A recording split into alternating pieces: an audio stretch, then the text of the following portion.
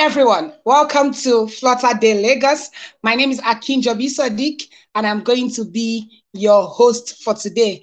Part of the things that we're trying to do with the Flutter Day meetups is to try and bring the global Flutter Day celebration by the official Google team to different local communities. And this is the Flutter Day meetup of the Flutter Lagos community. You can follow us on Twitter at Flutter Lagos, and we'll be having 3 sessions today from 3 powerful speakers. Femi, Jeremiah, and John will be joining us later, and then we'll be having Slido games to see how we can win some prizes and just have fun. I'll be introducing the first speaker of the day to us. Femi Adegoke is a software engineer at Postagraph. His expertise include Flutter, native Kotlin, Java, React, JavaScript, and he likes watching movies, mostly political and detective movies. He follows sports, he explores history, and he watches documentaries in his spare time. His Twitter handle is at Adegoke Femi. So Femi, how are you doing today? I'm very good. How are you doing? You good? I'm good. So you love football. What football club do you support? Real Madrid. Interesting. Galacticos. Yeah. Awesome. So tell me, today you'll be talking to us about how to understand animations in Flutter. And this topic really interests me because when we look at animations, it's really a cool way to add some sweet things to your application and have some nice designs. And I can't wait to see all the things that you have for us today. So I'll be leaving the screen over to you so that we can get started. All right, I think we are good to go. All right. Okay, yeah, so good day. Like I said earlier, my name is Femi Adegoke, and I'm a software engineer at Postagraph. And I'll be taking topic understanding animations in Flutter today. You can see here, I'm software engineer at Postagraph. And what does this talk offer? In this talk, what I'm basically going to be doing is understand the fundamentals of animations in Flutter and finding the best approach to implement your intended animations effects, and a focus on explicit animations and a glimpse of transform and matrix for animations. So choosing your approach. Based on what type of animation you want to implement, there are generally 2 approaches you can take. Use Rive, formerly Flare or Lottie, if you are doing something around drawing-based animations. So if the animation you want to implement seems more like a drawing, say you want to implement a swoosh check, Nike just did check for a successful maybe transaction, for example, as like an indicator to your users about a successful transaction, and you want a sort of a fire animation around that swoosh logo. You would normally do that using Flare. So you design your Flare stuff and import it into Flutter. I'm using the Flare Rive now. It's called Rive plugin.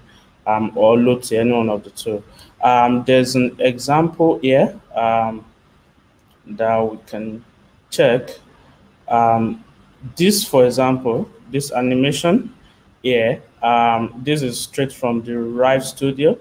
You get the assets needed for this from your maybe designer. You most likely have that if you want to do something like this, or if you are the designer, yeah, that's cool as well. You get the animation, you get those assets, and then you use the asset to create this and then import it into Flutter. So it's supported in Flutter, so you can import that into Flutter.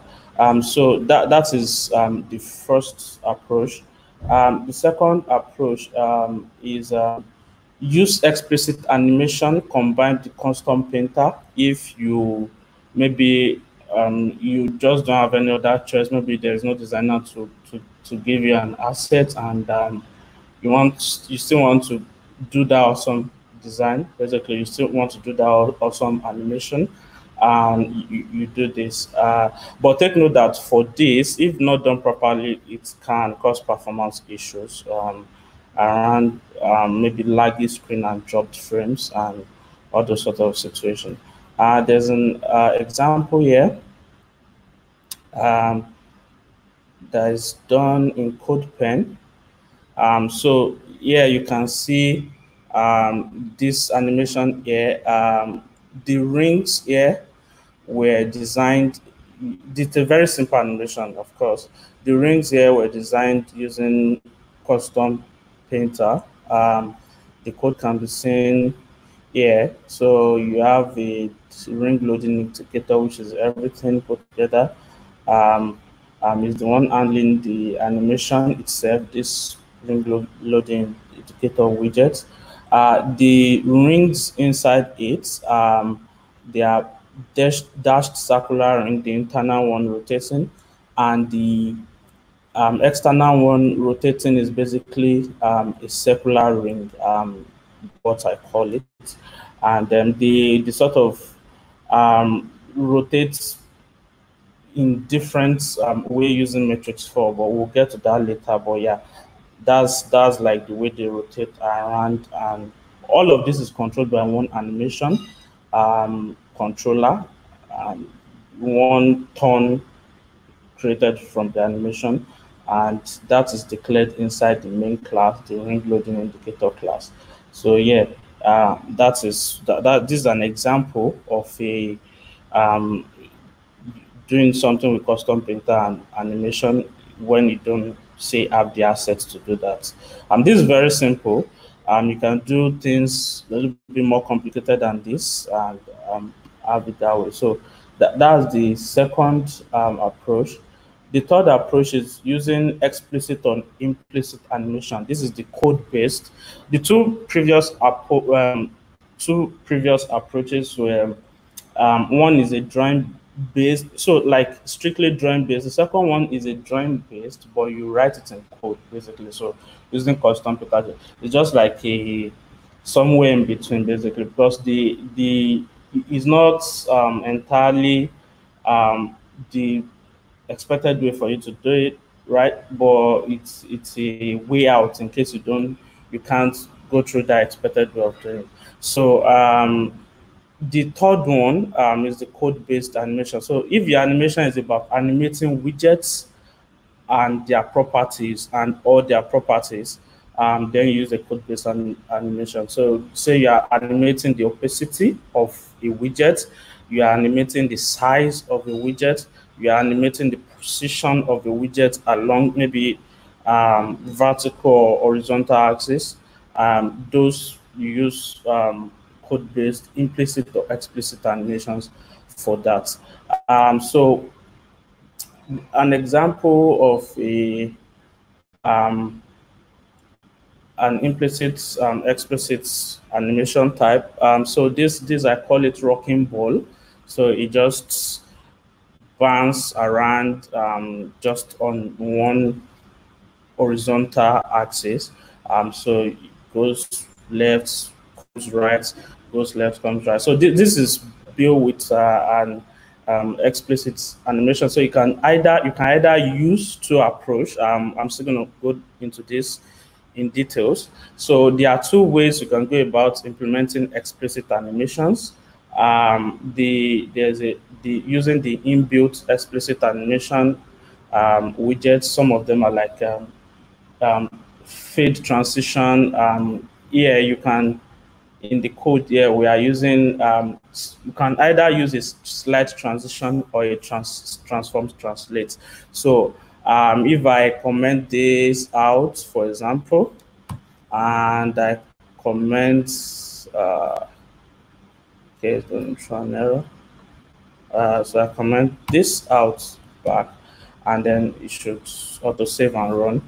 So this is using the inbuilt explicit widget. So this slide transition has already been built for us, so we just use it that way. And then if you want to use something that is not that, which is the transform translates that you just built from from scratch yourself, then you are good to go as well. So this is supposed to show both the example for an implicit, a custom explicit animation and an inbuilt explicit animation.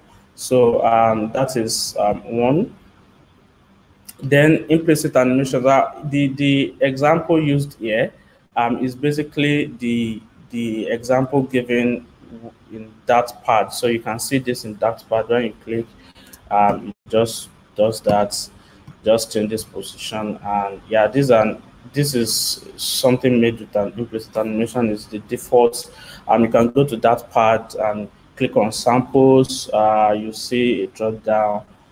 You click on implicit animation, you get this, and go through the code. They are basically using an animated line with an animated container. So implicit animation, it's an animation done by implicitly animated widgets. So there are a number of widgets that is provided to us by the Flutter team that you can use to animate without thinking too much about the controls. And they are mostly widgets built on top of their normal material widget we use every day. Like container, for example, we have animated container, which is an animated version of container. We have animated opacity, which is an animated version of opacity widget. We have animated align, animated version of align. So we have animated size, a lot of them. Most times, if you want to build an animation, you want to implement an animation that doesn't involve a lot of control, like you don't need it to run forever, for example, you just want it to maybe just start and finish at a certain time. You don't need the control of it being triggered by events or stuff like that. You can just use the implicitly animated widget that is inbuilt into Flutter, and you're good to go. So, and it's quite easy to use. You just put in, plug in the values you need, the parameters you need, and you are off. You are good to go. Yeah. So that's for the approach you want to choose. So any of the approach is good, is good based on whatever you want to do. So the first one was using Rive, getting the asset and building a Rive asset for yourself in Rive Studio, and then exporting it to Flutter. You do that for complex animations that are drawing-based, some very awesome drawing-based animation. You want to, the second approach is you don't necessarily have the assets that you need to build a Rive a Rive asset to export into your app. Then you can use Custom Painter to dig down and sort of toil around creating those assets yourself in Flutter and then animating those assets. And then if you want to do stuff that can easily be regarded to as animating the properties of widgets, basically, say you have a row or a column, you just want to animate its property, or you have a container, you want to animate its property, you have an align widget, you want to animate its property, then you can go with an explicit or an implicit animation. So Flutter and animations. So Flutter is built for animation because in essence, Flutter draws its own UI, which means that it has full control of its build function, which can then be called many times in a second if need be. Being able to call the build functions multiple times in a second means that it can go through multiple frames in quick succession, usually 60 frames per second in a second. This is in fact what animations, including movies and everything, cinemas and stuff, it is about a quick succession of multiple static frames. So the movies you watch, normally you go to a cinema, most cinemas run at 24 frames per second, most at least until recently. So they run at 24 frames per second. That's actually the lowest frame, I believe, for before you notice a lag, basically. So that's the lowest frame to ensure smoothness to the human eye. So that's basically what they do with in the studio. So in the cinema, 24 frames per second, that's the lowest that you can visibly say that, okay, this is smooth, this doesn't look like static frames that were just um, that are just passing in quick succession. But in actual reality, animations, movie, and all of them are basically static frames that are going so fast, your eyes thinks that this is a movie. This is like moving and it's not a static frame, basically. So it's basically static frame moving in quick succession. So the in Flutter, this quick succession is mostly 60 frames per second, and I think that's the least you can do, basically, because most mobile phones start from 60 frames per second, and it usually takes the refresh rates of mobile phones to do this. So you have 60 frames per second, so you'll be seeing 60 frames per second. That's a lot of frames. That's probably why you can notice that these are just bunch of static frames that are going quick succession, because they are just a lot of them, so it looks very smooth. So that's Flutter and animation. So Flutter is built for that because it has full control of its build function. It can call its build function multiple times in a second. So that's one of the ways Flutter is so awesome with animations. So we are going to be focusing on code-based animation, explicit and implicit animation in this talk. So code-based animation can be divided into two categories: implicit and explicit animations. And implicit animations are animations performed implicitly. I've explained this with implicit animated widgets. They are versions of inbuilt material and Cupertino Flutter widgets. Examples are animated container, animated position, and this animated version are also provided as inbuilt Flutter widgets. So if you need to use any of the animated versions of the widgets you currently use, you can just type animated, and if you have suggestion enabled in your IDE, it can bring a number of suggestions for you. You can even say you are looking for, maybe you are using opacity widget, for example. You can just put animated and put opacity. You most likely get the suggestion for that. You can enter into the what's it called, the class, if your ID is enabled for that, and see how it's implemented. So that's one of the awesome things about Flutter. Everything is written in that, so you can enter the code of the widgets you are using to understand what they are doing. And it's well documented. They will tell you there are examples there, so you can even just copy the example and just use it. There are examples given there that you can use to understand exactly what each of the parameters you need to pass in are doing. So that's for implicit animation. We won't be focusing much on implicit animations here. We'll be focusing on explicit animations, right? So we'll be focusing on explicit animation because that's one of the best ways to understand animations, actually. So that's the entry point to actually understand what goes around on that deal, because at the end of the day, the implicitly animated widgets that the Flutter team provides to us, that the Flutter library framework provides to us, is under the hood, is still using an explicit animation to do whatever you want it to do. So an example of an implicit animation here, I've shown this.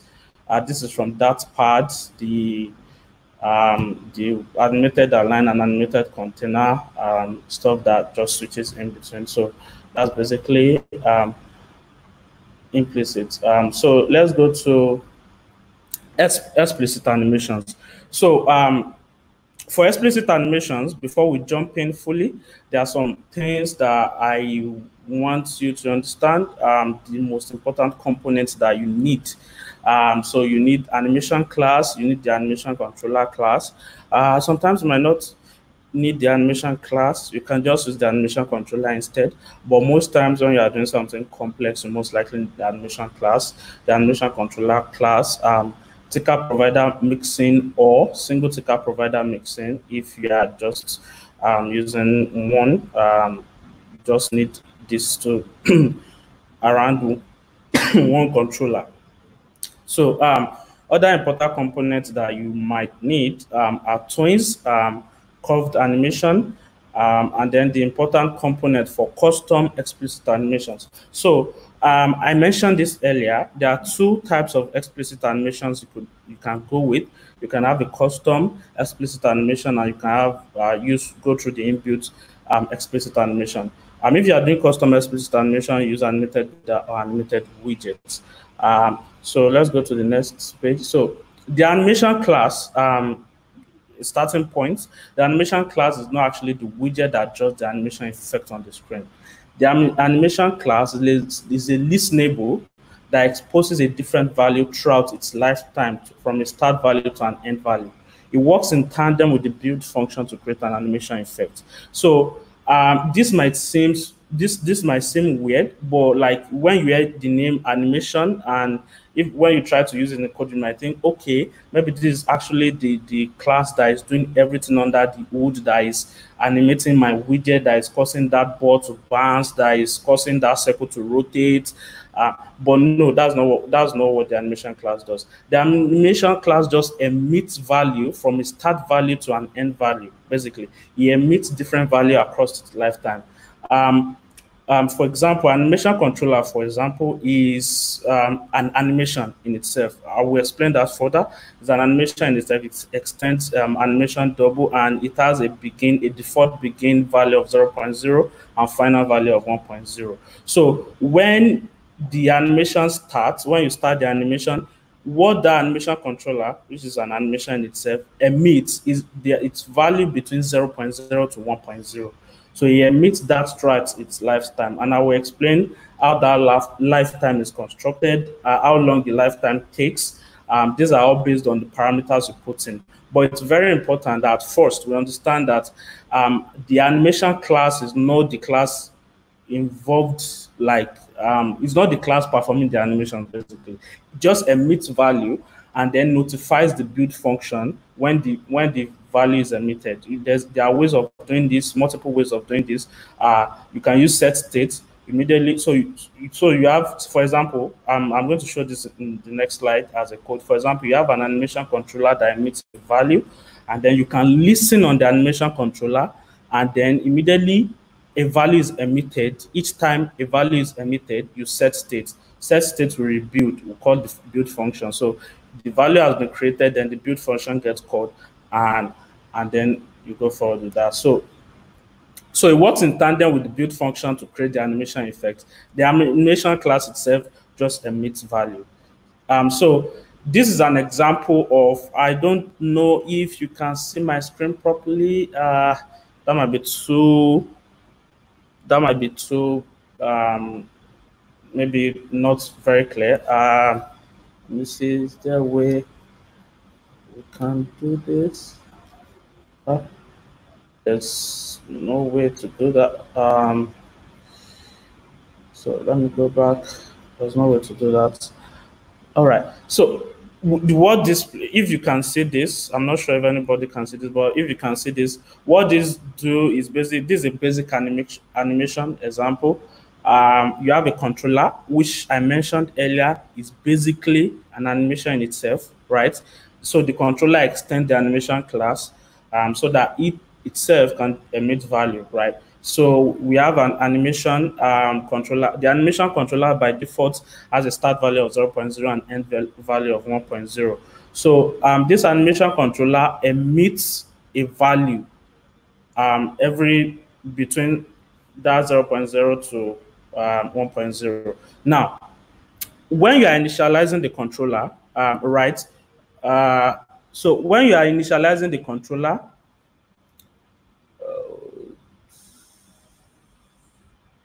sorry, can you see that?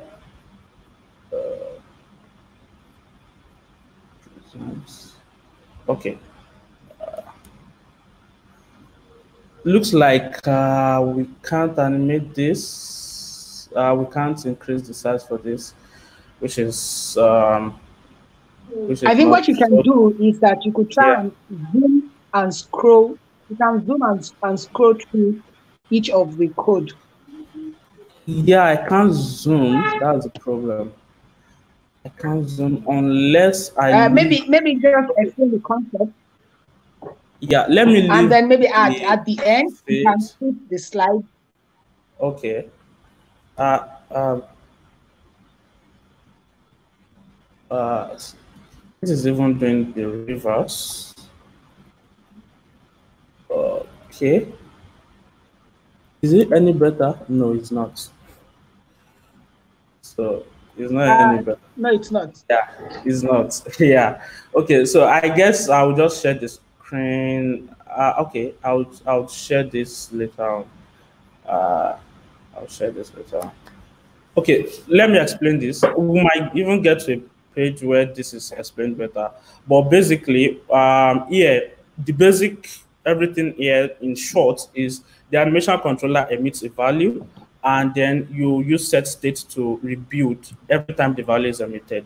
And then that value is reflected because we are using the value in a text widget inside the build function. So immediately the value changes, right? The animation controller notifies the build function through set state, and then the state will be called and the value will be shown. So initializing the controller. So there's going to be a snippet. This snippet here, that was in the previous. I think this can be seen. This is big enough. Yeah, so this snippet, we're going to be explaining it. So the animation controller, as I mentioned earlier, is an animation, but one of its major work is to control the animation. So to initialize it, you pass in two things: a vsync and the duration. Now, what's a vsync? Now, when you are initiating a state object that uses an animation, you pass in one of the important stuff that I mentioned earlier, which is a single ticker provider mixing or a ticker provider mixing. So that single ticker provider mixing or ticker provider mixing gives you a way, sort of find a way to inject the refresh rate of the device you are running on into the animation controller. So it lets the animation controller knows that the refresh rate your device is running on. Say your device is running on 60 frames per second, for example. That's what most devices run on, but there are some 90 frames per second devices nowadays and 120 frames.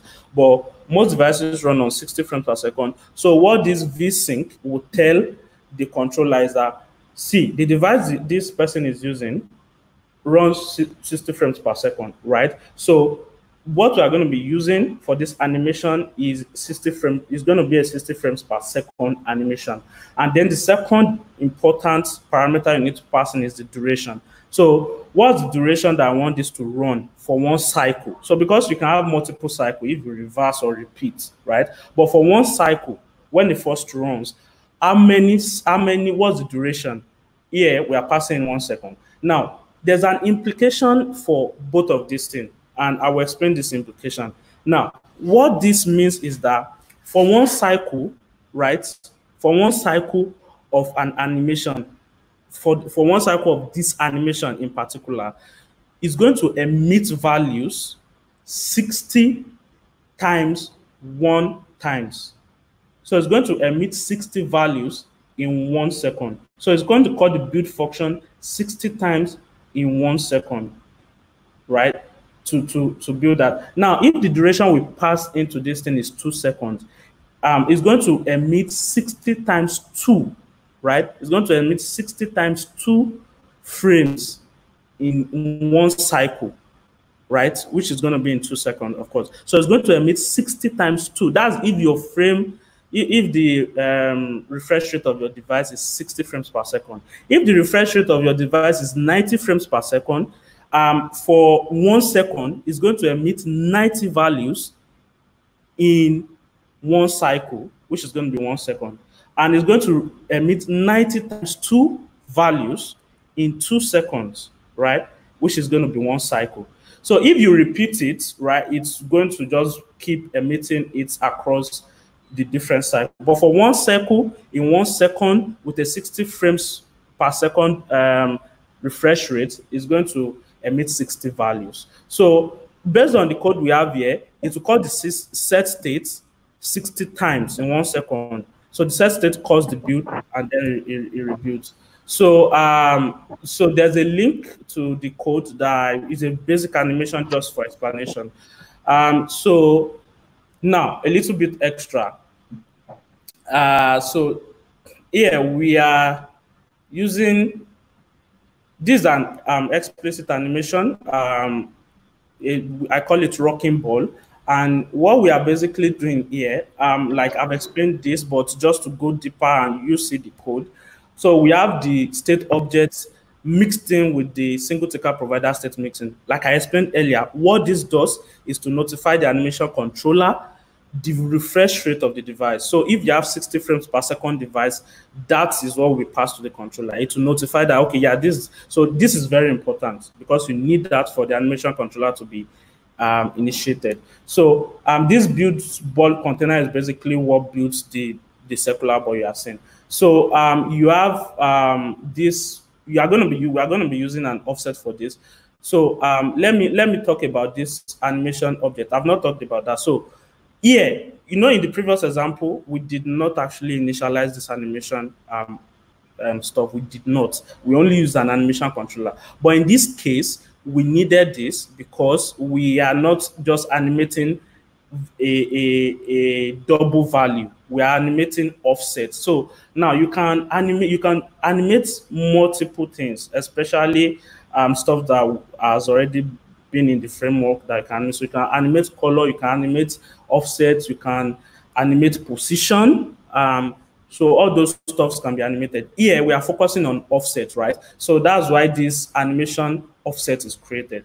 Now, when in the init state, that's where you initialize everything, of course. So the controller is initialized with a vsync notifying it of the refresh rate and the duration, which is going to be 2 seconds for one cycle. And then the animation, because now we are not just animating between 0.0 to 1.0, we want to animate between a begin offset and an end offset. So one of the ways of doing that is using twin, right? So a twin is an animatable. It's not an animation itself, so it's an animatable. So what it basically does is it gives you a range of value that you can pass, you can start and end with, basically, like in the basic way to understand it. So you have begin, you have end. So offset, half screen, you start, this is the begin offset, and then this is the end offset. So the begin offset is basically from positive to negative. So we are doing from one end of the screen to another end of the screen. So the begin is the one end, the end is another end. So then to turn it to animation, you animate it because an animatable. And what we are sort of, we are trying to create an animation, not an animatable. But you can use an animatable to create an animation. So the animatable is the twin, and to use it to create an animation, you call the dot animate on it, right? So the dot animate, you can just leave it like that. But if you want it to have special effects on how it start and finish, you use curved animation. So what curved animation basically does is it sort of animates the way it starts, or like it's, you can do it multiple, but majorly like so it creates a curve, like a quadratic curve, and multiplies with the value that you normally would get from beginning to end. So that sort of gives it, maybe it should be fast when it starts and slow when it ends. That sort of situation, it should bounce, or so use a curved animation for that. You don't necessarily need to put this, you don't necessarily need to add this, but if you want maybe a special effect, you add that. So that's why this curved animation is added as an optional components for an explicit animation. So you have that, and that's you've initialized both your controller and your animation. Now you can add the status listener. This is not compulsory. This can be done in an easier way where you just repeat the animation controller. But I'm adding this just as an example. Yeah, so you can have a status which, when it's completed, reverse it. That's why this is going like that. When it started, the default animation status is dismissed, then start it. Then you have to start it at first, and then you go with that, basically. So that's amazing work. Yeah. Amazing work. Thank you so much for sharing. I believe that we would also include the link to this code pen in your slide, so that the attendees can see the way you did your code and then can take inspiration from there, right? Yes. So There's yeah, I've got there's a link. some quick questions for you, yeah, from the Okay. audience that because we're already out of time. So just take 3 minutes to quickly answer some questions and then we'll go to the next speaker.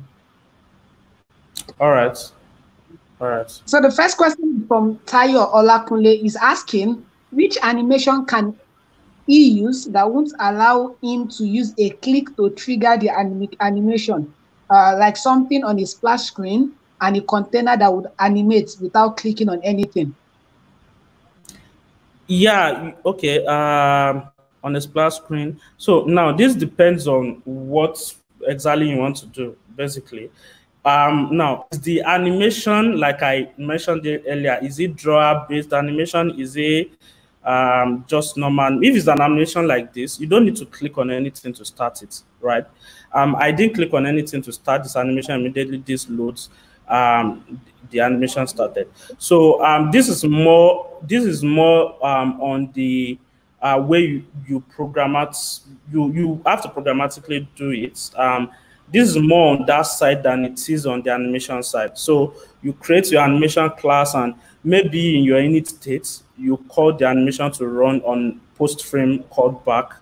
So you add a post frame callback. So when the widget is done building, start the animation, right? In the init state of your splash screen, for example. You can do that. You add a post frame callback so that you allow the build function to finish building before that gets called. And immediately you don't need to click on anything for that to show. So that is an example. And like I mentioned earlier, if it's a drawing-based animation, you most likely need to use something like Rive or Lottie. And if it's a simple animation like this bouncing ball, for example, you write your maybe explicit or implicit animation, and then in your any state, as you want it to be called in splash screen, immediately you enter in your any state, add the post frame callback, and then call that animation to start, basically. All right, thank you very much. I also think that you could also use animated builder. So final question before I let you go. Solomon is asking, how does animation affect performance? Yes, so it doesn't, is animations like they don't affect your performance if you write it properly, basically, but you can write it wrongly, right? The first example I gave around custom painter, using custom painter with animations to create like animations that sort of looks like flare-based, drive-based animation, that can easily go wrong in the way you compose your widgets, basically. You might compose your widget wrong way, that maybe you are using opacity up in your widget tree that has a lot of children, and in the topmost tree of that can affect your animation. It will cause a lot of dropped frame. And let's say worse, you are even animating the opacity. So it's going from it's showing the widget and then on showing that sort of situation, you can have a performance issue. So it's basically anything generally in Flutter that affects your performance is basically how you write your code, because Flutter is built to be fast normally without much optimization, right? It's built to be fast. So yeah, that's the answer to that Thank you. question. Thank you very much, Femi, for the amazing presentation and the amazing session. Thank you for doing this. You could also help answer some of the questions that other people have in the chat, and then we would also try and we can also at the end, when all the sessions are done, we can bring any unanswered question and then bring you back to answer them live. Thank you so much for doing this. All right, thank you. Thank you. Hi everyone, that was Femi there talking to us about how to do animation and understand how it works in Flutter. Up next, I'll be having Jeremiah Ogbomo. Jeremiah is a software engineer at Mendix Technologies. He'll be talking to us about paint, layout, and its delicacies in Flutter. Jeremiah currently works as a software engineer in the Rotterdam office of Mendix Technologies. Mendix is a leading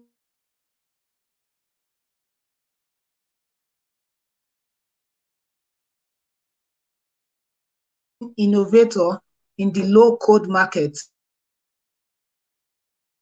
that provide tools for both personal, enterprise, and task include but not limited to web and mobile technologies with JavaScript, TypeScript, and a whole lot of language. He has been writing Flutter since 2017, and I'm so excited to have Jeremiah here today. Please help me welcome Jeremiah. Hi, Jeremiah. Great to have you here today. It's amazing to actually be here this morning, and it's something I've been looking forward to for a very long time. So yeah, let's get started. So you've been writing Flutter since 2017. How has your experience been like? Well, the experience has been mostly beautiful. I actually cannot quantify it because before Flutter, I was working with a couple of tools that I am not going to mention, but made my life almost a living hell most times. And just picking up Flutter has just changed my entire mindset about building software. And I'm glad I'm able to share it today.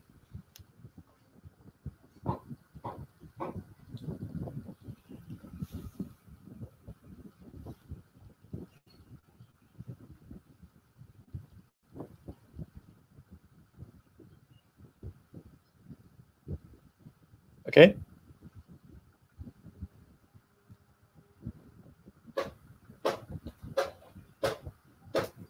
I don't know, the audio is out. Can I start? Awesome, amazing. You are breaking a little bit, so you could want to take a minute to quickly check your internet connection and to be sure that it is top speed. But we are so excited to have you today to talk to us about paint, layout, and its delicacies. So you are up for the next 30 minutes. Okay, that's good. So first off, it's going to be interesting, trust me, or believe me to an extent. Paint, layout, and its delicacies. I am Jeremiah Obomo, and you can find me on most social media networks at Jukebombs, Twitter, and GitHub, and CodePen as well. So who am I first off? I am a Nigerian. I was born in Lagos. I studied engineering at the University of Benin. I used to work in Lagos, and a year back, I joined Mendix, and I do JavaScript during the day, and Dart and Flutter during the night. I'm also an open source enthusiast. I love open source, and you could find me on GitHub. I think it speaks for itself. And I just love Flutter, as you can tell. I love that as well. And over the couple of years, I think 2 years now, or 3, I've been able to work on a couple of medium to small and sometimes just personal projects. And over the course of that period, I've had to use render objects, and it's something that has a bit of lacking in terms of understanding, and it's something that took me a while to actually get or wrap my head around. And I think it's something that a lot of people also experience and shy away from, but that should not be the case, and anybody should be able to learn it, and anybody should be able to move forward and build beautiful things with it. So that's going to be the topic of today, and I'll try my best to actually, to an extent, make sure you come out of this with something good and with passion to actually build beautiful things going forward. So this is the agenda for today. I'm going to talk about rendering. I'm going to talk about the how. I'm going to talk about a little bit about the why. I'm also going to talk about widgets, things that we already know, what widgets, which widgets does what. I'll also spend some time in render objects, especially the render box protocol. And then I have a demo on a very trivial example. And if time permits, I'll just go through a couple of worthy mentions at the end of the talk. So let's get right into it. First off, a very big disclaimer. You may not ever, like seriously, you may not ever need any of this. There's a but at the end, but seriously, you may not really ever need any of this. And you might be like, why then? Why are we having this talk? It's quite simple because first off, the Flutter team has actually made sure that you do not need to go low level. In most cases, you have all the widgets you need, very high level. You could make a slider. You could use a calendar. You could call the date picker. Everything is just there for you with very high fidelity. Look at the material library and look at the Cupertino library. It speaks for itself. And secondly, you may not need any of this because it is truthfully difficult to write. It is difficult to maintain, well, to an extent. But it's simple. It's actually simple to wrap your head around. It's very simple to understand the flow, how it works. But there's a lot of gotchas that you just have to know. You need to know how things connect to each other if you're going to be able to use it. And that's basically just it. And sometimes in order to do it, you do need someone to actually hold your hand and tell you, oh, this is how it is. And I know most people do not like that. Someone directing you that, oh, you have to do this, you have to do that, you have to do this, you have to do that. So those are the reasons why, excuse me, you may not need any of this. But there's the bots now. The bots, I'm going to start with this. You have this beautiful slider. It's very simple, very straightforward. It's vertical. You just slide up, you see the battery going up, you slide down, you see the battery going down. And you're like, how do I do this? Now, as a Flutter dev, these are things we see from designers that we call designers from hell, because they just want to make you do stuff. They want to make you rack your brain. They want to make you think about things. And you as a dev, you necessarily do not want to. So in most cases, you just want to use the widgets that are already available. But what do? Do you tell the client or do you tell the project owner that, we cannot do this thing? And why don't we just use the material slider instead? It's horizontal, but yeah, well, not really. You shouldn't be doing that. And this is one of the reasons. I think this is the only reason I could tell you as to why this thing is important. Not everybody has to do it. Not everybody has to know it. But I would say everybody needs to know that it's there and everything is doable. Literally everything is doable. And that's basically it. And secondly, if you think about it, if you really want to think about it and you do not want to go low level, I know you might be thinking, yeah, but this thing can already be done with widgets. I can see a rectangle. It has gradients. You could add the container with a border, with a decoration of a gradient. And I could see icons. I could see circles. I think I could do this with a stack. I think I could do this with a container. I think I could do this with a couple of icon buttons and maybe a gesture detector.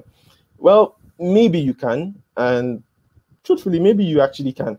But then again, I'm sure that when you look at what you did with the combination of widgets, your mind will tell you, or let me say, there's an inner voice that will let you understand that this thing might not be too performant, because all you see here right now, it's basically just a widget.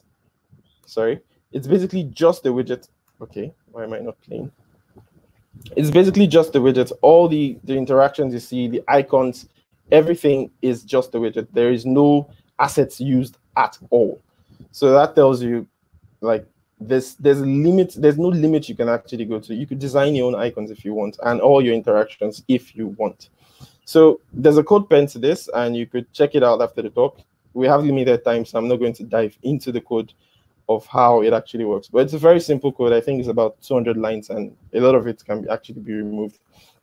So this is my only reason, and I think I dropped 2 reasons, but these are the reasons why I would say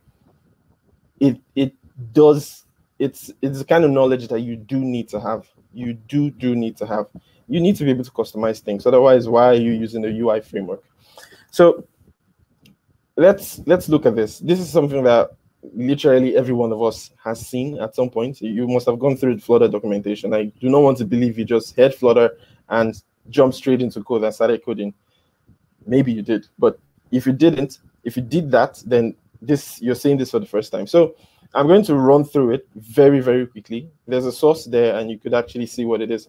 You have the engine. The engine is mostly written in C++, and it exposes a library called .ui. And from .ui, you could literally build anything you want, everything you want. But you do not want to do this because it might just be madness. Like, too many mathematics. You have to track things that are changing. You have to track variables that are changing. You have to track properties that are changing. And you literally have to do the manual things yourself. So you do not want to do that, trust me. Now, there's a separate level which encompasses everything about the framework. We have the rendering, and this is what we'll be talking about today mostly. And this is more or less an easier way to reason about things. You still have to track things by yourself. You still have to do mathematics by yourself, but you could already start composing things, and it's a bit composable at this level, but you still have to do some things implicitly by actually just updating and remembering to actually update values that change. Now, it can get cumbersome really quick because you have to remember things. You have to know where things change. You have to understand that there's a flow and there's a pattern. But the benefit of this is that you have full control over the layout, you have full control over the painting, you have full control over performances, and you could tweak things to the very, very minute detail. So the next level is the widgets. Everybody knows what the widgets are. You have the size box, you have the container, you have several kinds of widgets. It's basically, in easy terms, it's configurations for your UI, for your render object. So every widget has an accompanying render object.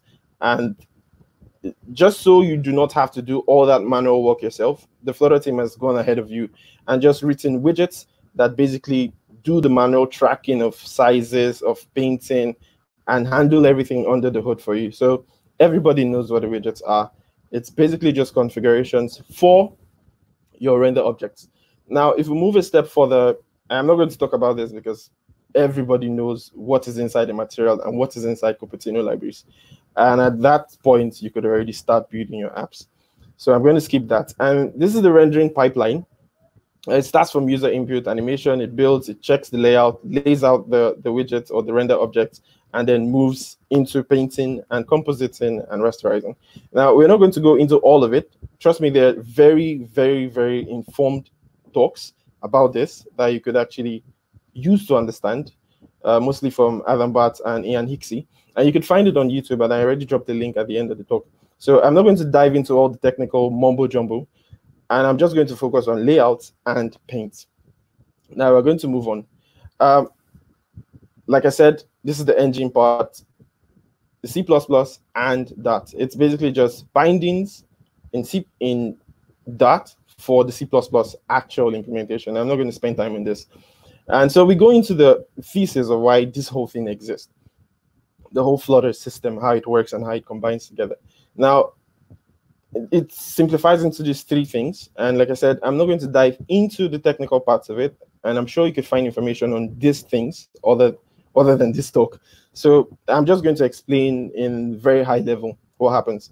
So the first thesis I'm going to talk about is the one-pass layout and painting. So basically what this means is Flutter the framework does a one-pass depth first into from the very top widget to the very last widget, and then goes back up. Simple. That's just it. Now it does this for layouting, and it also does this for painting. So it goes into the widget tree and goes back up, and that's it. No multiple switching and checking and mutation and all that. And then we also have simple constraints. This was a very easy way to actually lay things out. For render box, which we will talk about, you have mean height, you have max height, you have mean width, and you have max width. And the team decided that with these four properties, you could literally do anything. You could literally get any kind of information you need to build or lay out a widget or a render object on the screen. So it's very simple, very easy to wrap your head around. Just four things, and you know everything about constraints. There are two kinds of constraints. There's the box constraint and the sliver constraint. And you could already guess where it points to. You have slivers, and then you have normal boxes. And the third one is structural repainting and compositing. I'm not going to go deep into this. So it's basically just, how does it optimize things? How does it know when to repaint? How does it stop things from repainting that do not need to repaint? How does it compose things and make sure that only the layers that need drawing actually get drawn, and only the layers that need layout and actually get all that stuff? So I'm not going to go into this, but one thing I would like you to note about this is where the repaint boundary comes in. And it's a very small widget that most people do not know about. People literally don't even talk about. And I would just like you to check up on that. But we do not have so much time, so I'm going to move on quickly. This is me trying to explain in simple terms what the one-pass approach is. So during the layout phase, I don't know if I mentioned, but Flutter the team actually decided to split layouting and painting into two different phases, so that you could actually optimize things very, very well, in the sense that there are some times you do not necessarily want to calculate what or where or how a widget should be positioned.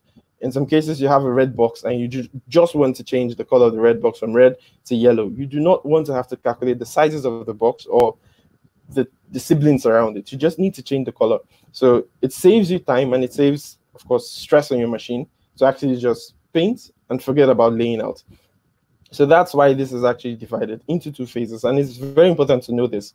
So for layouting, like I said, the one-pass approach goes from the top to the bottom. While it's doing that, it passes these constraints, the things I already talked about the min width, the max width, the mean height, and the max height, and it passes these constraints down. Now it's left for this render objects to decide from those constraints, like I said, what their sizes would be. So from the constraints, I know I'm supposed to be between 0 and 10 in width. I could decide what I have to be within that scope. Now, if I choose to go above it, then you see the red lines with the overflow 4px thing that everybody must have seen by now.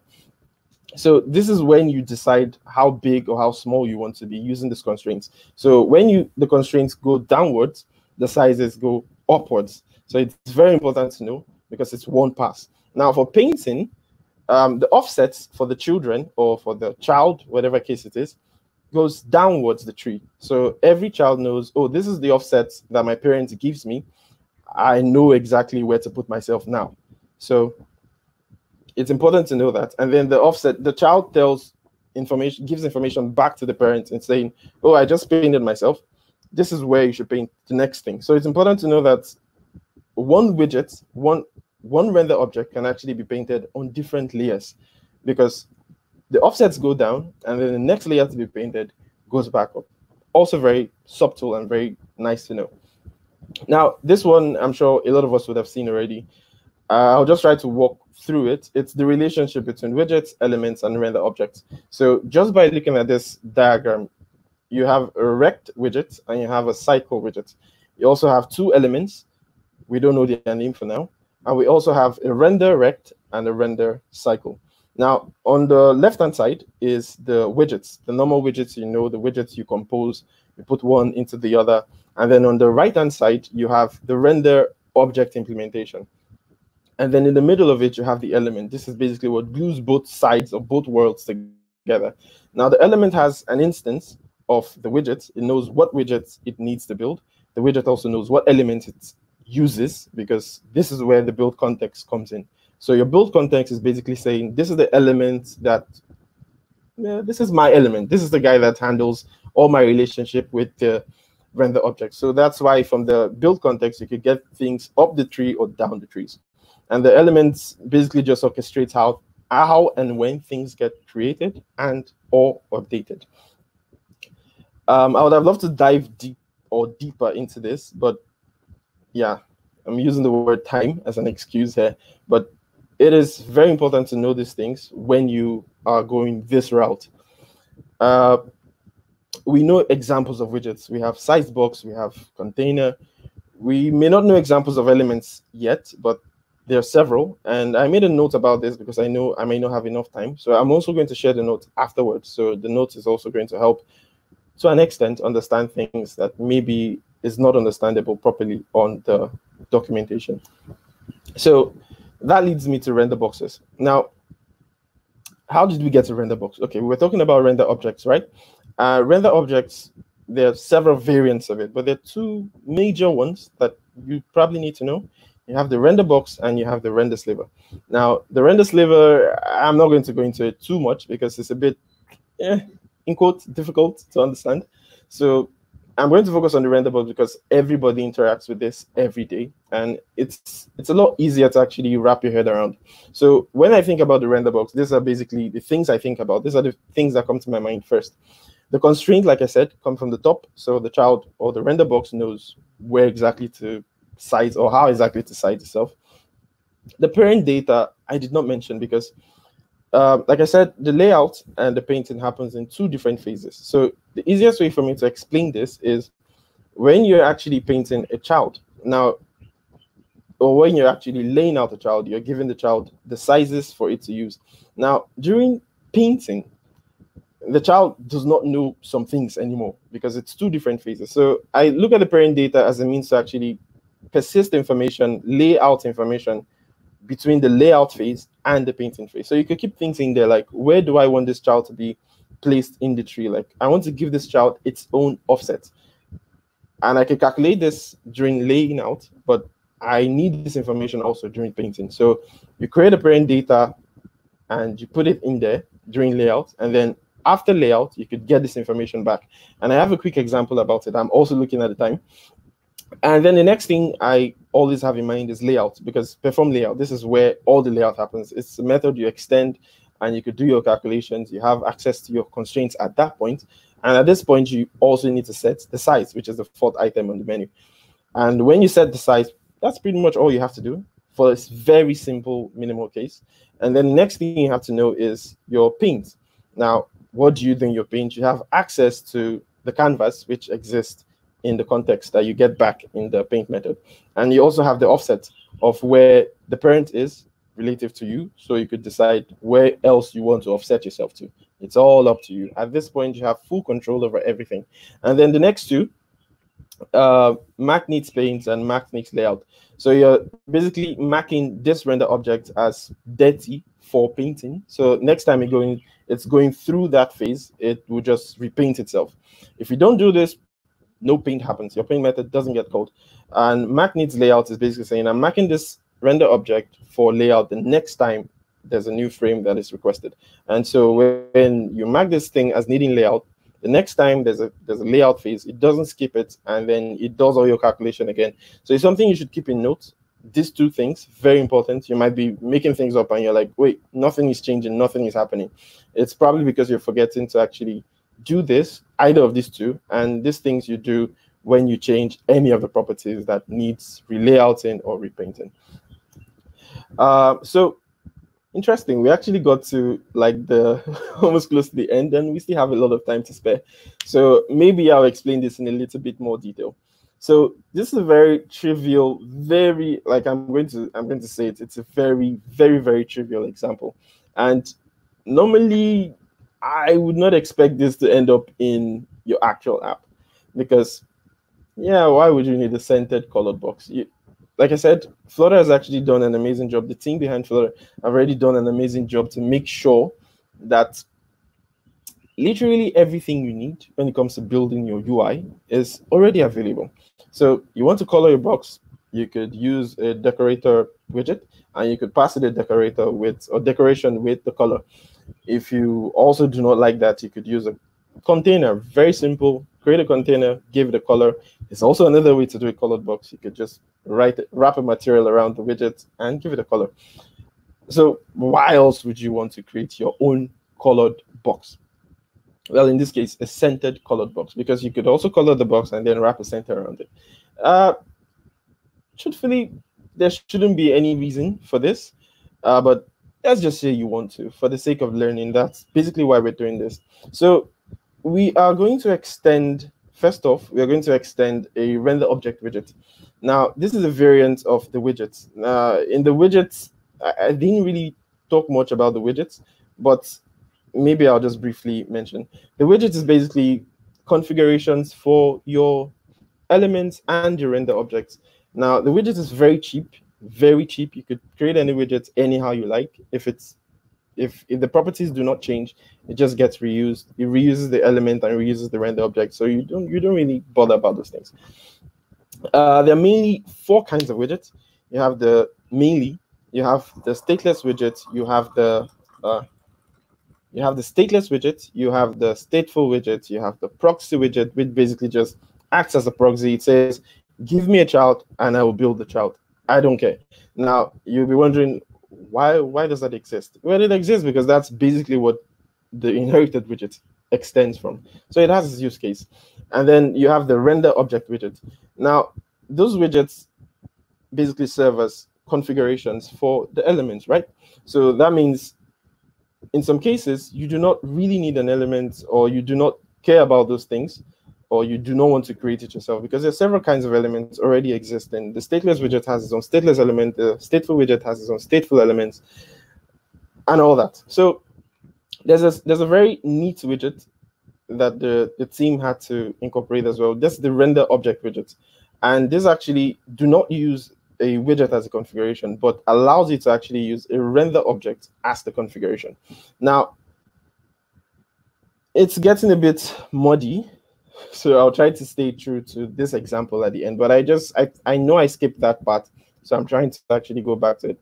So the render object has two variants, like I mentioned, the render box and the render widget, the render sliver rather.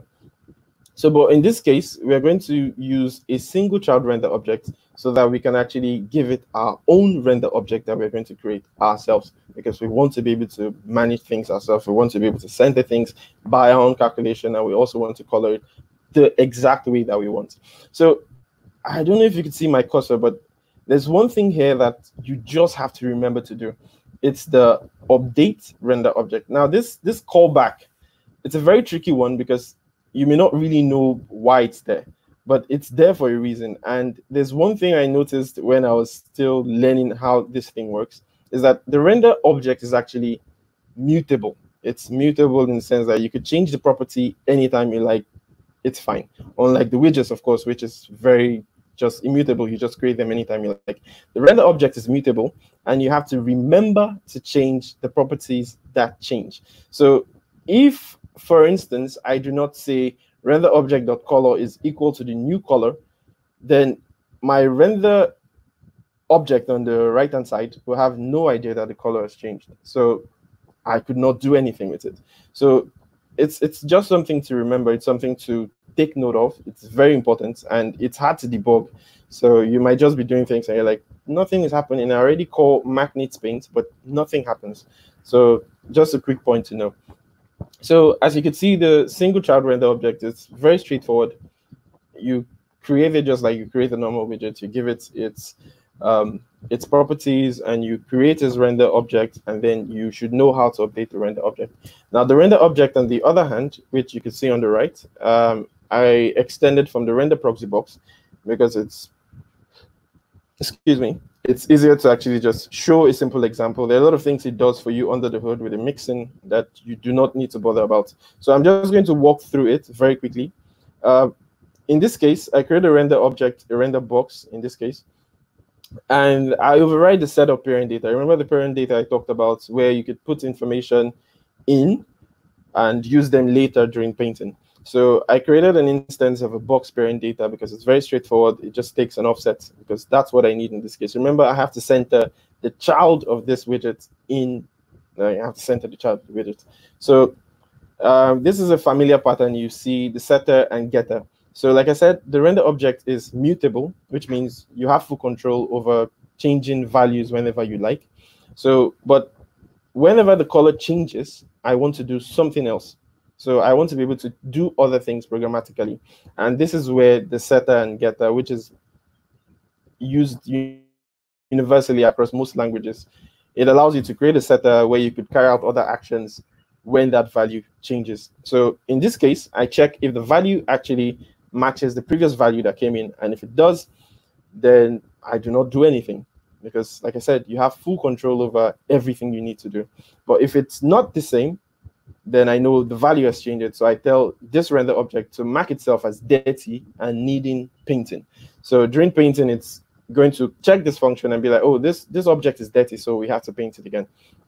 And then the next thing is perform layout. So in this case, this is when I have to do my actual calculations. And apologies, this code is actually old. And I'm going to switch to the example on that part. Let's see. So yes, I don't know if my screen is still visible, but this is where I'm at. And this is just the demo of what it does. And so, like I said, I am checking during perform layout. I make sure that the size of this widget is the biggest it can possibly take. So, like I said, the constraints passed from the top. You could do anything you like with it. So in this case, I use the getter method that says, give me the biggest values that I could get for this widget. So I use the biggest value to get this size, and that's why it's as big as you could see. I could choose to make it the smallest size, and it should change. And sorry for the brief code. As you can see, it's somewhere at the top, so you cannot see anything. So I'm going to go back to the way it was. But I use the biggest size to make sure that it takes the biggest available size you can think of. And then I check if it has a child widget. Like I said, it's a single child render object widget. So if it has a child, then yeah, I want to do something with the child. I want to lay out the child in the middle of the screen. So I look at this child and I say, oh, use the minimum things you can think of from the parent. The parent says use the biggest size, but now for the child, I wanted to use the most minimum thing that he could think of. We could play with this demo a little bit, but I'm not going to do that for time. So you could go to this link and just play with the parameters as much as you like, and you see how things react. So this is where I say, oh, now this is the parent data. I want to add values to it. So I want to center this widget, the child widget, to the center, in the center of the screen. And so I use the helper method from the alignment class to get the center and find the offset along which it exists within its parent scope. Very simple stuff, very easy stuff. And then I save that in the offset. And during Paint, I say, Canvas, draw me a big rectangle that takes the entire size of the screen. And then give it a color that comes from the top, which is basically what you want your colored box to be. And then if it has a child, get that offset back for the child from the child's parent data, and then now paint the child. Paint the child using the offsets from the parent data and the offset of this entire widget. And straightforward, you get to see something. Now, how do you use it? Just like you would use a normal widget. I created a scaffold and I give it my widget, I give it a color, and I give it a child, hello world. Just so you know it's not a fluke, I'm going to say hello world something. And run. So it's not a picture. So back to the presentation, you could play around with it. It's a very simple, very trivial, and it's not something I would expect to see in your final app, but it's something to play around with, very simple. And yeah, there we are. We managed to get the whole thing wrapped up quickly. So I don't know if I still have as much time, but I'm just going to mention some things some widgets I built along the way that are worth mentioning. So first off is a sliver colored box. Now it's pretty much very straightforward as well. And it's basically just telling you how you could also use the render sliver to make things yourself. Now, in this situation, you might be like, why do you need a sliver colored box? You have a sliver list. You want to give it a color, a specific color for its own case. I don't know if anyone must have gone through this, but I'm guessing you have. And this is just saying, yeah, even if it's a sliver, you could do things with it. Very simple, very straightforward. It's a long, big code, and it's worth looking at. And I am guessing my time is up. Yeah, amazing. You can just wrap through the widget and then mention. Okay. So there are like 3 other things here. This is a widget that I sort of like came to understand about, and I love it because it's pretty much straightforward. But you look at something like this and you're like, how do you do it? You just use a scaffold. I had a case where I needed to put a background image around a scaffold, and like you have to make the scaffold transparent. But then how do you make the scaffold transparent? Someone might be like, yeah, just use a stack. Put the app bar on top, put the widgets you want under. I don't know how else to explain this, but if you look at the code pen, you will get what I'm saying. So in this case, I decided, why don't I just do a command click into scaffold and see what it does? And that led me down the path, and I realized that you could actually build something that looks like a scaffold yourself and give it a background image. And this is what I came up with. The link to the code pen is available. You can check it out. And finally, the neon graph. A couple of people must have seen this already. It was a weekend practice or a weekend experiment, and yeah, it was lovely. It looked beautiful, and I was happy. I was really impressed with myself. Yes, and yeah, you could check it out to see how it works. It's also not that complex, but it's beautiful. So just the wrap up of all the widgets I mentioned about and some of them that I skipped. The links point directly to their docs, and you could see for yourself what they are and how they work. And don't be scared about these things. Don't be scared of them. They're just simple things that you could read, and the documentation around it is beautiful. trust me, you would benefit going into all these things. And then finally, if you still lack some information based on what I just said, these links would explain literally everything to you. Flutter internals, inside Flutter, beautiful stuff. You should check them out. And yeah, that's it. Thank you. Thank you very, very, very much for that amazing session. There's one question for you from Tayo. Tayo is asking, what is the best learning resource you could recommend for RenderBox implementation? For RenderBox implementation, I think Didier Boulens, I might be pronouncing the name very wrong, but I saw one time he made an article about render boxes, and it was beautiful. Now, I've seen a lot of people write articles around building a custom thing. This is how you do it, just like I just did with the center colored box, and that's mostly how far you will get. But then the true information is actually in the Flutter docs. Like, you do not even have to go to Flutter docs. Just a command click or a control click if you use Windows, and you would literally see stockpile of knowledge within the widgets. All you just have to do is pick one widget you really like, command click, command click, command click, command click, and trust me, you will end at the spots where you just see things being written out, all the mathematics, all the layouting, all the painting, just right there at your fingertips. Much for that amazing session. I will be taking a 1-minute break so we could grab water or coffee, and then we'll be back with a session with John Obi, who will be talking to us about thinking architecture in Flutter apps.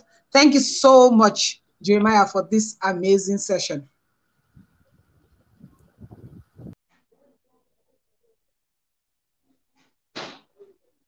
So guys, you're back. You're stuck here with me. Please do not forget to tweet your learning with the hashtag Flutter Day, Flutter Day Meetups, and at Flutter Lagos. If you are not a member of our community, like to join the Flutter Lagos community, please do join with bit.ly/FL Telegram. I'll display the URL on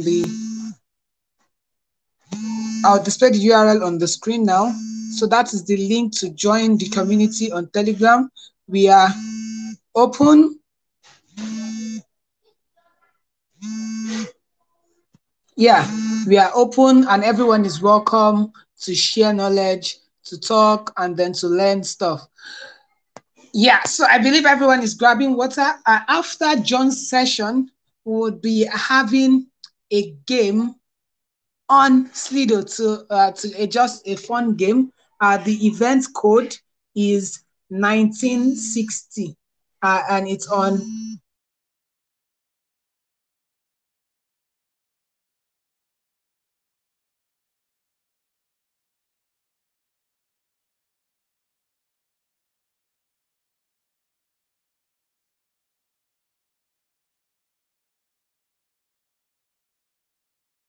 So we're having a game on Slido, and the event code is 1960. So much more detail. Wow!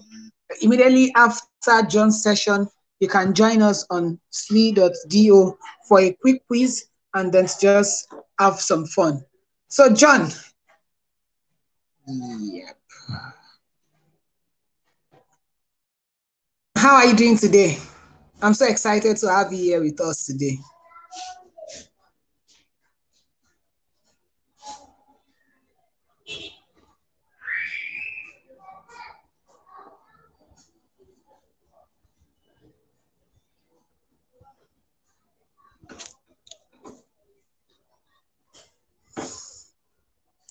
Hi, John.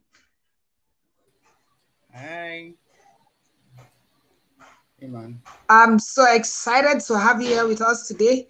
I think you need to talk a little bit louder because your microphone, I can't hear you correctly. Okay, how about now? Thank you. Is it better now?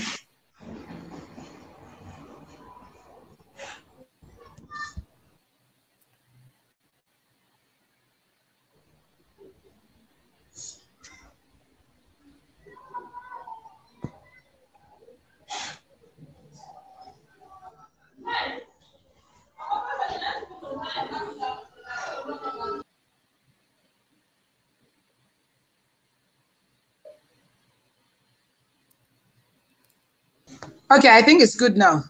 So, hi, John. How are you doing today? I'm doing good. How about you? Awesome. Okay, chill.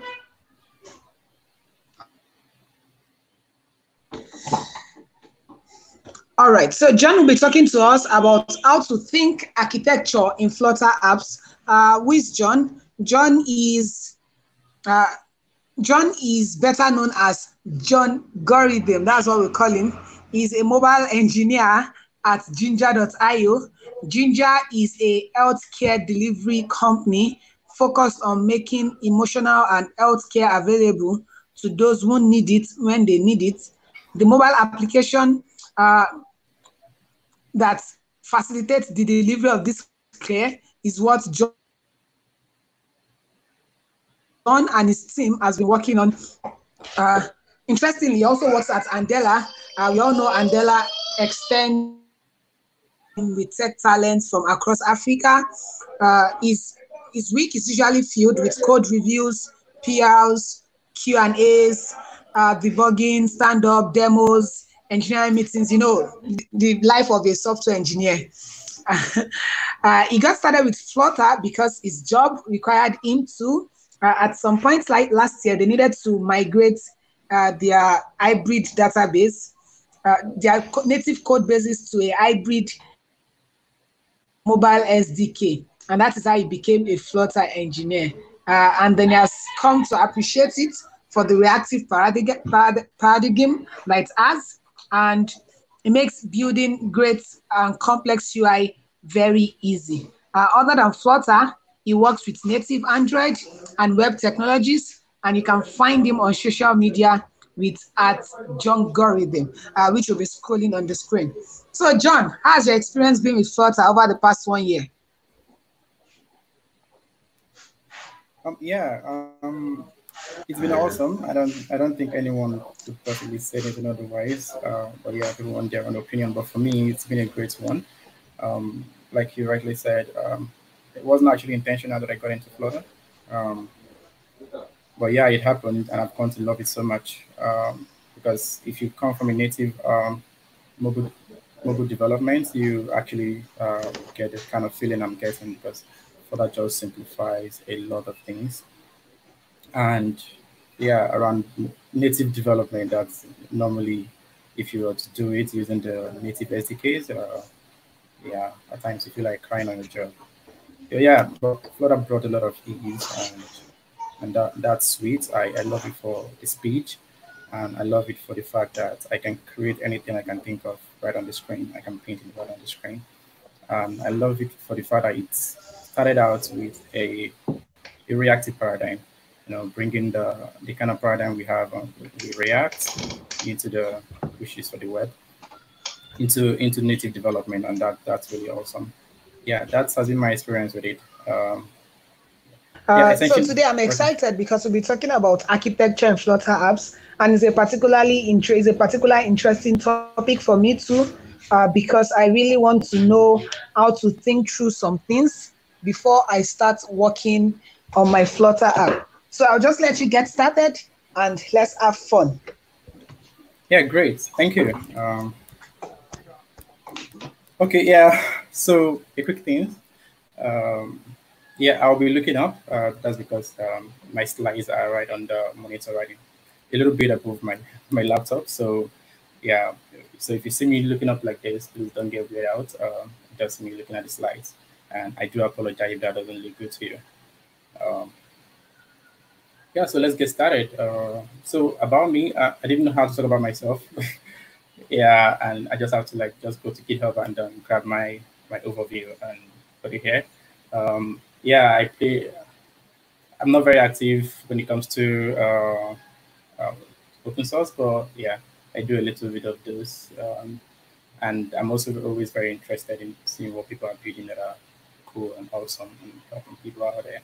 Um, yeah, I'm a big yeah, I'm actually a member of two big organizations, and yeah, that might be complicated to talk about, but just understand it's actually an ease. It's been lovely being, a member of two big organizations at the same time. Of course, based on how things run and how things go. Yeah. it's been great. Yeah, that's more like that about me. Yeah, let's get started. Okay, so think architecture in Flutter app. That's what the topic is about. And so at some point, I was a bit confused about this topic because I know what I wanted to talk about, but it feels like I didn't get the topic right. So I kind of like spend some time try to understand the topic myself, and yeah, so that I can be able to relate that to everyone. And so yeah, later on it got to me that actually I just basically want to show people, show folks out there, uh, yeah, from my own experience, how I go about coming up with solutions, um, building mobile apps while having architecture in mind. So in this demo, I'm going to be talking about, okay, yeah, in this talk, I'm going to present a demo app built for this talk. Talk a little bit about software architecture and why you should care. Yeah, for some persons, I don't care about that. Keep the details, especially when you're working on a political project. You just want to skip the rules and just get stuff out. Um, Walk us through the architecture behind the demo app, and yeah, talk about what some of the architectural components of the app do or can do for you. Okay, let's talk about architecture. So I kind of like grab these three definitions that kind of resonated with me. Um, so the first one says software architecture refers to the fundamental structures of a software system and the discipline of creating such structures and systems, right? So now, one thing that I actually wanted to pay critical attention to in this particular definition is, yeah, the fundamental structures were the word that was mentioned there. So for every system, for every, so we can look at that on the mobile platform. There are some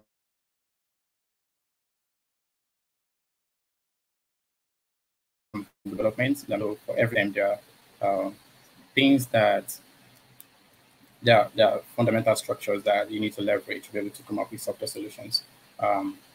Yeah, on that platform. Yeah. So each structure comprises software elements, relations among them, and properties of both elements and relations. So this is actually very, very interesting, right? So the elements, right? I want you to, so we're going to get to components later on, but I just want to give you a picture of what that could be. Navigation in your mobile app is an element. Your services, the services that you bring into your app, they're also elements. Other components around that. So how these things interact, your views and your view models, how all these components and all these elements come together to make what you want to do or help you bring out your solution is actually part of what software architecture is all about. So software architecture serves as a blueprint for a system. Yeah, just more like the real life architects do, the ones that build houses. So they kind of like creates a plan, which is a blueprint for a building, and that's actually more like what software architecture also refers to. It provides an abstraction to manage complex system, system complexity, and establish a communication and coordination mechanism amongst components. So this also pointing at the same thing that we saw earlier in the first definition. Um, so yeah, the communication and the coordination mechanism amongst these components is really, really critical to software architecture. Oftentimes, people have to answer questions on whether they have to use a microservice or whether they have to, have multiple databases, and how you go about your data models in order to be able to fully bring out your solution. So yeah, so that abstraction, the complexities, right, and the communication and the coordination between the components uh, of the of your app, of your software, is also one what we actually looking at in software architecture. So the last one is actually the one that I'm really very passionate about, and it sounded like a warning. Software architecture is about making fundamental structural choices that are costly to change once implemented. So if these decisions that you have to make will actually cost you later on, if you intend to change them, then you have to do it well. So that's actually what that is saying, that you have to plan it well. You have to just imagine if Facebook will have to change the architecture someday. Yeah. And how the cost effect it will have, and everything that needs to go into that. Yeah. So it's a very, very costly change, and you have to, when you want to do it, you have to do it well. So architectural components. So these are the fundamental components of a system, of a software system, of a system in general. And the common ones in mobile are, you have the local database, network service, you have view model, view, definitely the UI. Navigation is a part of this. Change notifier is actually an architectural component. There's actually a lot of them. Streams and features that provide actually, these are actually components that actually helps you be able to come up with your idea, yeah, be able to implement your solution. Exception handling is a part of this. There are a lot more. You can always look out for more on those. So why should I care about architecture? Well, I mean, why not just start writing my code and put out my idea out there and go to sleep, right? So why would you want to do this? So easy to maintain. So maintainability is actually a very, very critical point to consider when architecting, because if you don't have that in mind when you start, in the long run, yes, you will have more costs to pay for that. You have a lot of tech debt. I have had an experience with a code base that we have to completely rewrite. That's because it has gotten to an extent. So yeah, that it can't receive any more contributions. So the code base lived for 12 years, and over 12 years, it got contributed to by a lot of engineers, many of whom are not even mobile engineers. They just know the language. The app is actually in Java, so it's a native Android app. So they just know Java and they just contribute, they just write anything. So there's a lot of spaghetti here and there. Everything is, yeah, you get the point. So it got to a point the company needed to move faster than they are moving, and they needed something that would allow them to move as fast as they want to move, be able to implement features faster, and have that be in the hands of their users. And we needed to migrate, so we had to spend 4 months rewriting the entire code base in Flutter. And yeah, it's been a great move for the company and for all of us too that was in the team. So maintainability is key. So easy to scale. So if you have a well architected solution, there's one thing I saw in one of the movies I once looked at, and the quote says, "Fashion never ends." And fashion never ends is actually in the context of tech, that ideas never stop coming. So when you have an idea, you think that's probably just what you need. But trust me, once you have that be out there and have people use it, new things and more things will keep coming into your head. Otherwise, you won't have anything like versioning in applications. WhatsApp is not what it is. WhatsApp 10 years ago, when it started, is not what it is now. And Facebook, when it started, is not what it is now. So there are new features always coming in from time to time. And so ideas always coming. So this is one of the reasons why you always have a well architected, or you may want to have a well architected solution, so that it will allow you to scale up, down. If there's a feature in your app that people are not interested in, you can easily take it out and throw it away, and focus more energy maintaining those ones that people are using. Easy to test. Testability is actually very important. This may not seem like something that a large number of us are interested in, but yeah, it's very, very important.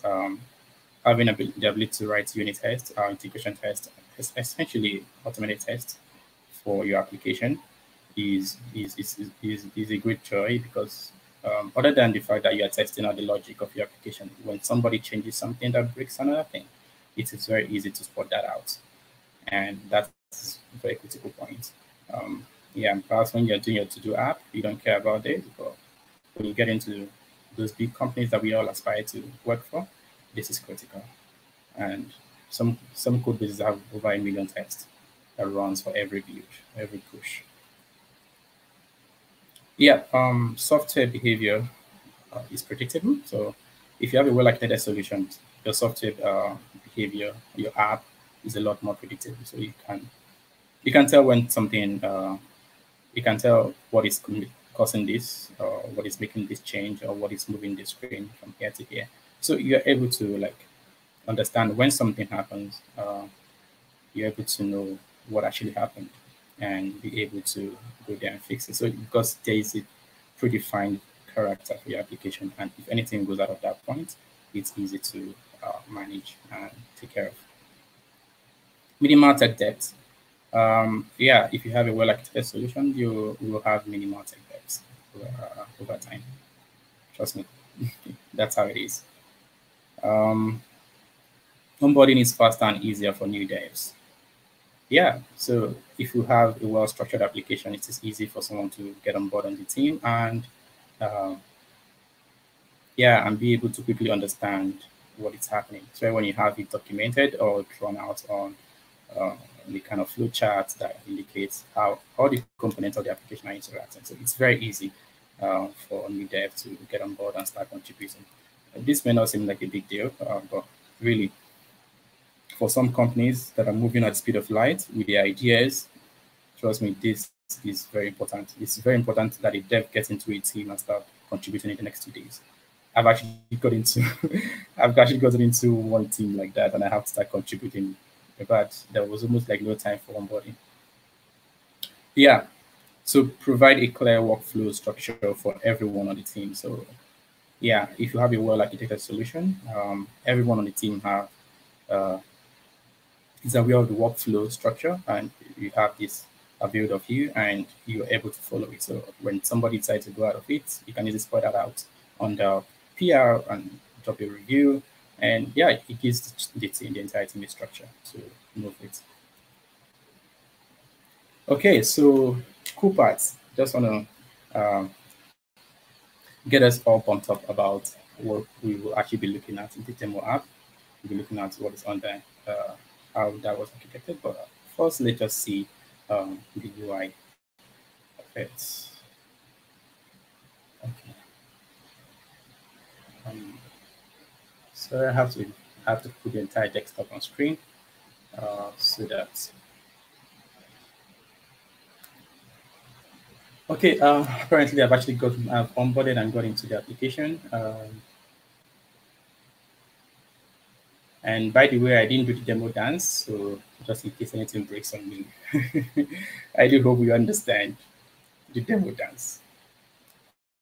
Okay, so it's actually a very simple application that what it's supposed to do for us, it displays engineers.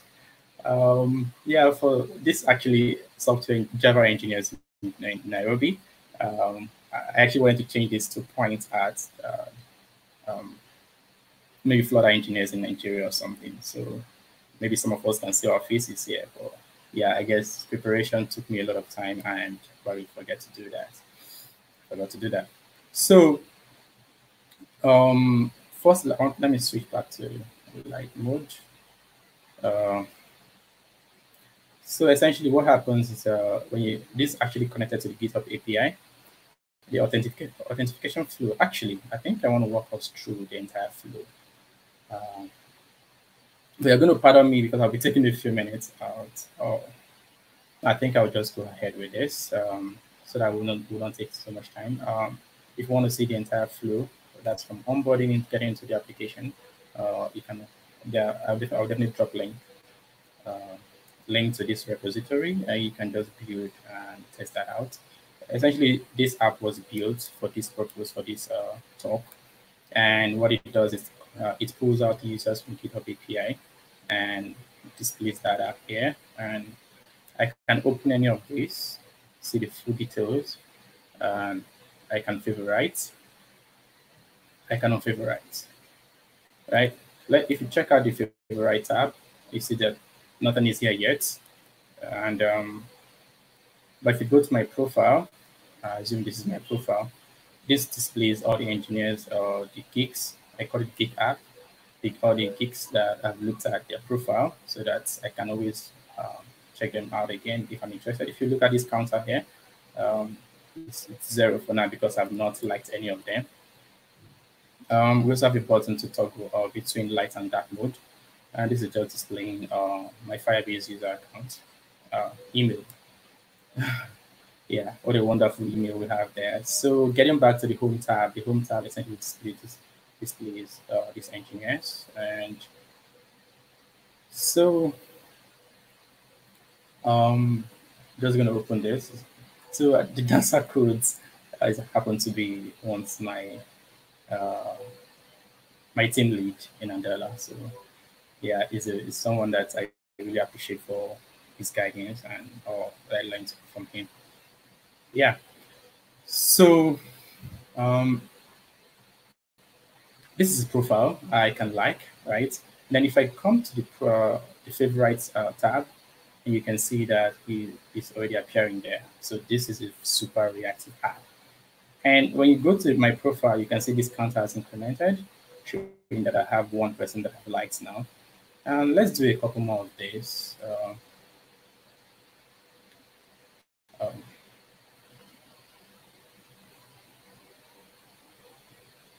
Okay, so I can like, right? And then, so aside this information or details about this particular user, or yeah, GitHub user, Gig, you can also try to share their profile. So this is on the simulator. So on a real device, you actually get more viable options there. But view on GitHub is a button I wouldn't want to tap on now because it's not implemented. Apologies for that. I will definitely add that in. And also to mention that this project is going to be out there for learning for anybody who want to get started uh, with architecture. And I also added a lot of interesting UI components to it. So try with this tab navigator that we have here, the bottom tab navigator. I have to do all these tweaks here, and just so if you're interested in doing this kind of thing in your app, usually this is not like a usual way that you see tabs. Yeah, a bottom tab. But if you want to do something like this, you can also open the GitHub app so you can also run this app later on, go to the repository and be able to grab some code there and do what you want to do. So it's a learning project. I'll be adding comments to it, every line of code, just to clarify everything that is in there. And also making the project better. And it's also open to contribution. I'm more than happy to receive contribution from anyone who wants to contribute so that we can actually, improve what it is and what it's supposed to do.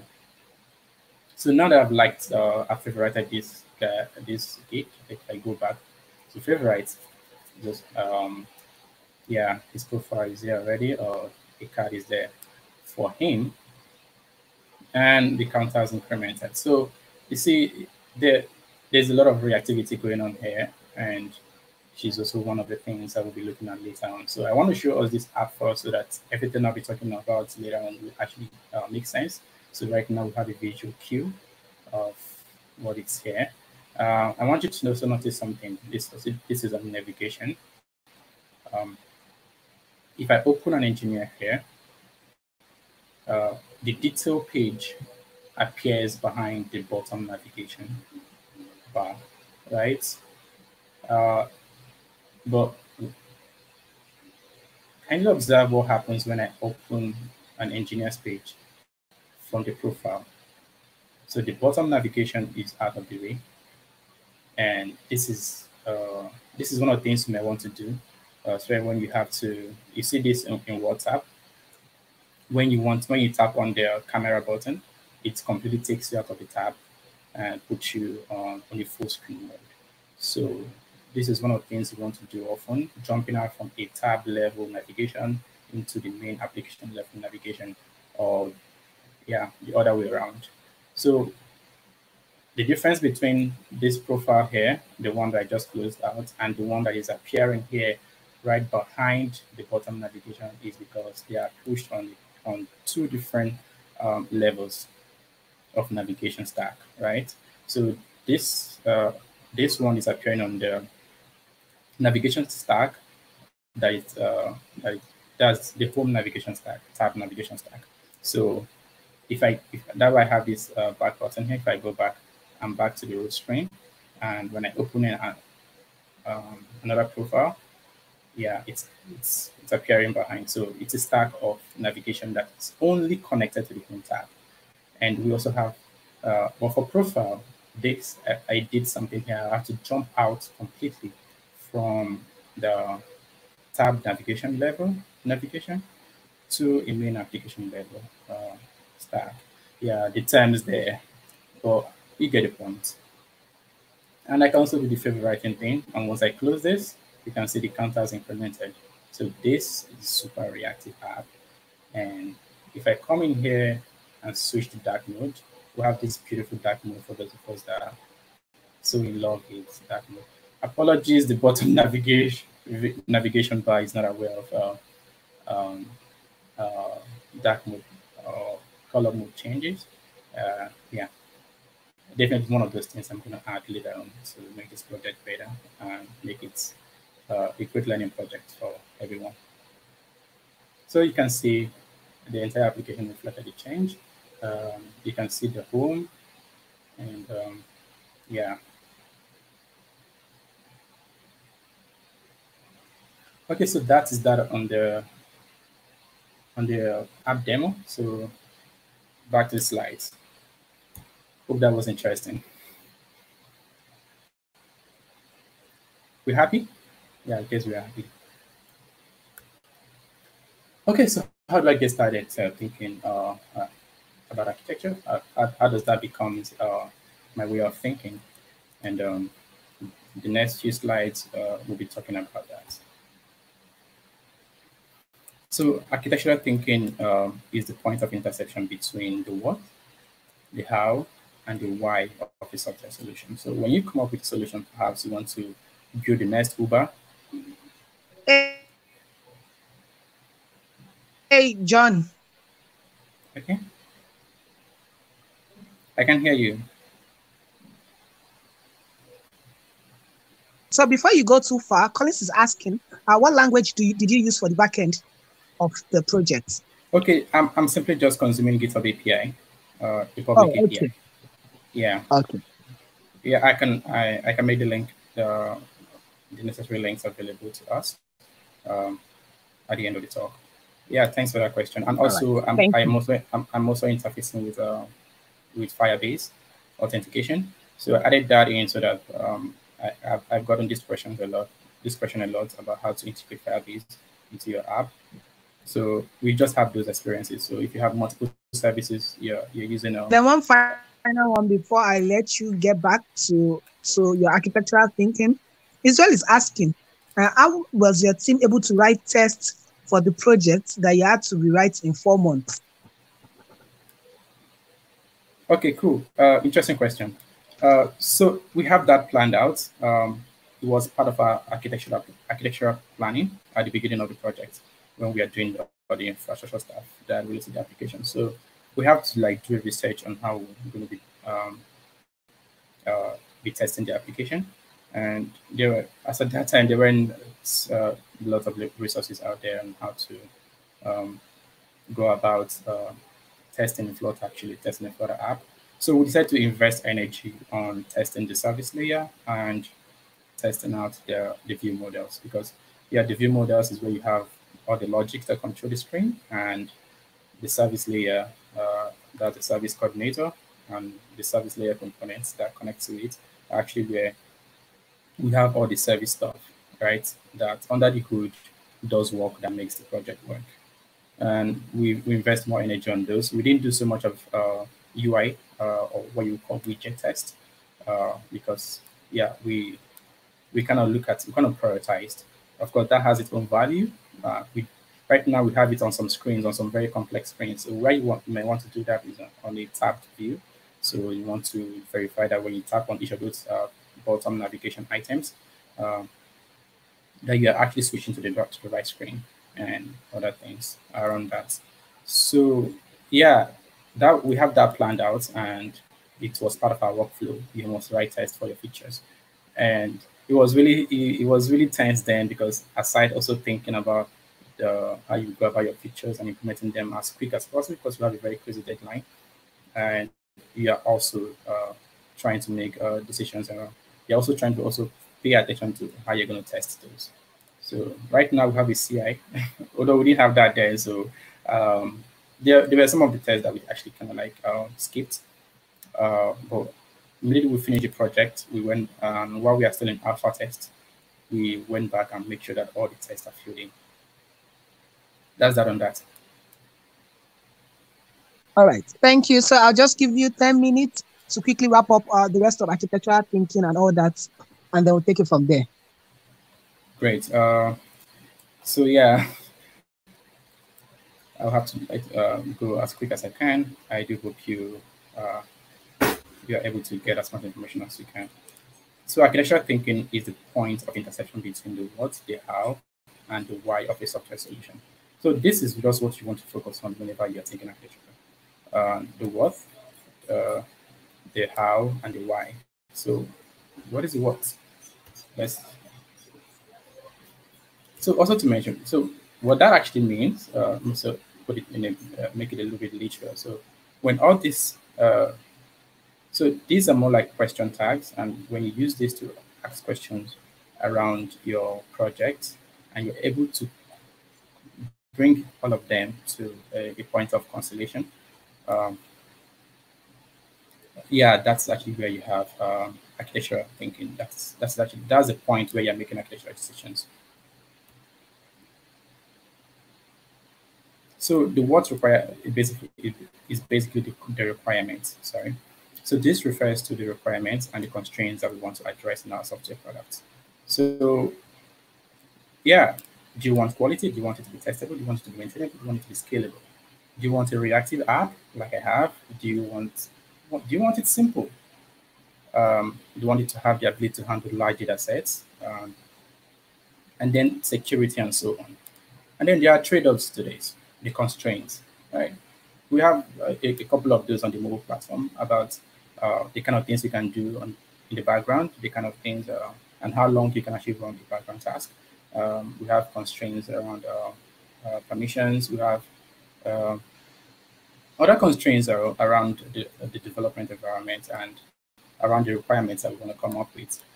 For example, if you want to interface with Bluetooth, and how does the platform actually give you access to, or give you the ability to consume the user's Bluetooth hardware device or interact with that API. So those constraints, and so this is actually the point where you identify those the constraints, list out the requirements, and be able to kind of like prioritize and take out what needs to be taken out, and then work with what you have. So the how is actually where the design comes in. So you hear people talk about MVVM, a bunch of patterns. People talk about provider and block pattern and all these patterns, right? So, but the design, there's actually like patterns, but the design of the system is actually the how. How do you want to go about implementing all the requirements after addressing the requirements and the constraints? So the one thing to also note here that the design that you're coming up with, or the pattern that you want to go with, has to satisfy all the requirements of the how question, right? So great. So the why. So this essentially captures the decision, the key decision being made in the how and the what question. So if you notice why I'm talking about those two, I'm actually kind of like making references of to what your decision could be like, what you're trying to think of, considering the constraints on the platform, and also letting those requirements and the constraints play a role in helping you choose the kind of pattern or the design pattern you want to go with. So that decision that is flowing around from the how and the what, and then back and forth is actually where the why comes in. So why do you want to do this? So why do you want to go with this? Why do you want to go with this MVP pattern? Why do you want to go with this design pattern? Or why do you want to go? Why would you want to use this or prefer this requirement over another? So all those decisions actually are what actually plays is actually what the why is referring to. So the demo apps architecture. So these are the things I put out as requirements. So it has to be reactive, it has support for offline, and simple to understand architecture, testable, easy to maintain. So now those are the requirements, and yeah, essentially answering the what question. What are you solving for? What do you want to build? So it's a very common question that we ask a lot in my team. And whenever you come on stand-ups and you're just hey, come on, calm down. What are you solving for? So don't try to get us all happy for you could listen to what are you solving for? What is your thought process around what you want to do? Okay, so the app design pattern and implementation. Sorry, implementations. We have MVVM design pattern. That's actually what I choose. It's actually very common in our Flutter community, and it's very common here. And of course, to be able to support offline, I have to pick a local DB. Provider pattern for its reactive requirement, and then a repository pattern. Actually, which is going to help me to make the app easily testable, have a simple to understand architecture, and easy to maintain architecture. So component one. So here is actually what we're going to be looking at, the components of the application and how these actually interact with one another. So while we are talking, while I was defining the architecture at the very beginning of this talk, I know there were things I was kind of like get you to focus on. And one of them is actually the components of the system, the components of the application, right? The fundamental structures, sort of, and the coordination and the communication mechanism that exists between this is actually what is very, very key in the architectural thinking. So here we have the view, what you see that essentially the screen, and then you click a button, for example, like favorite, and then it goes to the view model and trigger a method, and that method, the view model triggers an action on the service layer, which I call the repository here. Well, in the application, you see it as service API. That's actually a pattern that is very common in the mobile community, known as the repository pattern. So having a layer that coordinates between all the services you have in your application, this actually comes very handy to make the app easy to test and also make it easy to maintain. And if you're talking about decoupling the components, this is actually a very good way to do it. So I have the server, which is the GitHub API, and the service layer actually knows where to go. So when you send in a request or trigger an action, the service API knows where to go and get it, whether to go to DB and get that data and come back, or whether to go to the plugin, the share plugin in the app, perhaps you send, oh, I want to share some content, here's some data. And then it goes to the native plugin, which I believe definitely have some platform connections, and that will go to the native platform and then trigger some intent there that you want to share something. So the service API handles that mechanism, that flow of communication and coordination amongst all the services that exist. So this is the first pattern that you will see. So here there's a direct, for example, I'm requesting for some data from the GitHub API. It goes there, it gets to the service layer queries the GitHub API, returns the data, persists that to the local DB, and then so they can have offline functionality supported, and then send it back to me as well, so they can display it on the UI. But it doesn't actually send it back to the view straight, it then sends it back to the view model, which is the one that actually spoke to it in the first place. And the view model which, is powered by the change notifier model, would actually then notify the UI, oh, some data has arrived, now rebuild. So all these service components are not actually allowed to number one another. So the service API coordinates talking to them. So for example, if I pull data from GitHub endpoint or from the GitHub API, GitHub API doesn't know about the database at all, or the GitHub service. You will see it as a HTTP service in the application class. It doesn't know about the database. So when I return the data to the service API, which I got the repository here, then that data is passed to the local DB by the service API initiating the request to do that. And then finally, it returns to the UI. So this is a very simple way to actually like break down a complex architecture and make it look very simple. I'm pretty sure a large number of us actually understand the data flow here. And so again, architecture has to simplify complexity. So component interaction 2, here we have, which is a pattern that actually, I'm going to relate to what actually, when, okay, let me talk about this flow first, and then I will relate it to the UI that you saw earlier. So the view triggered an action on the view model called the service API. Get me some data about this Git profile. And then it goes to the server, pulls out the profile, and then when it returns, it passes that to local DB, and then the local DB notifies straight, that sent a straight notification without having to go back through the service API. Sends a straight notification to all the view models that are actually connected to it. It doesn't actually have to be the one that's actually triggered the action. This is actually one of the reasons you would have a situation whereby when I favorite a gig or a dev, you see about 2 or 3 screens reflected that change. And that's because the service, the data layer, which is the local DB, actually has the notification capabilities. It can actually notify the view model straight away without having to go through the service API that, hey, have some new data. And what would actually happen is that the view model will not initiate another action. Okay, since you have some new data, now give it to me.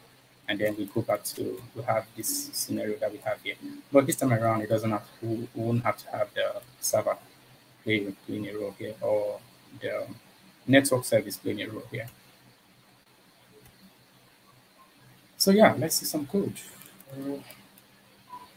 Okay, I have to do this real quickly.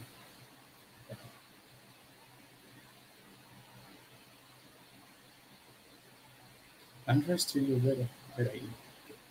Great. I have to put this on full screen mode so we can see.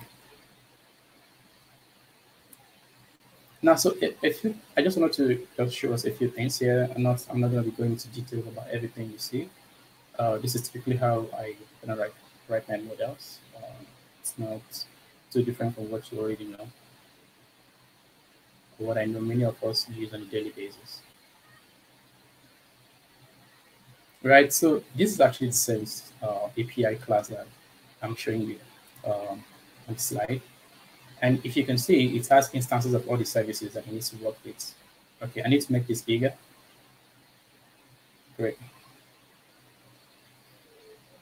So it has the GitHub API service, it has the Firebase service for authentication, it has the share service. And this actually may seem like, for some of us, may seem like an overkill, but if you're actually mindful of a testable app, of an app that is easily testable, you would actually not want to bring in external plugins into your service layer. You have to have them in a different service. If you actually open this, it's just, it just implements the share functionality, which actually uses the share plugin to actually send that to the platform. Let me make this bigger. So it's, you don't want to bring this guy into your service layer, because it's put something in there that you cannot walk away while testing the service layer.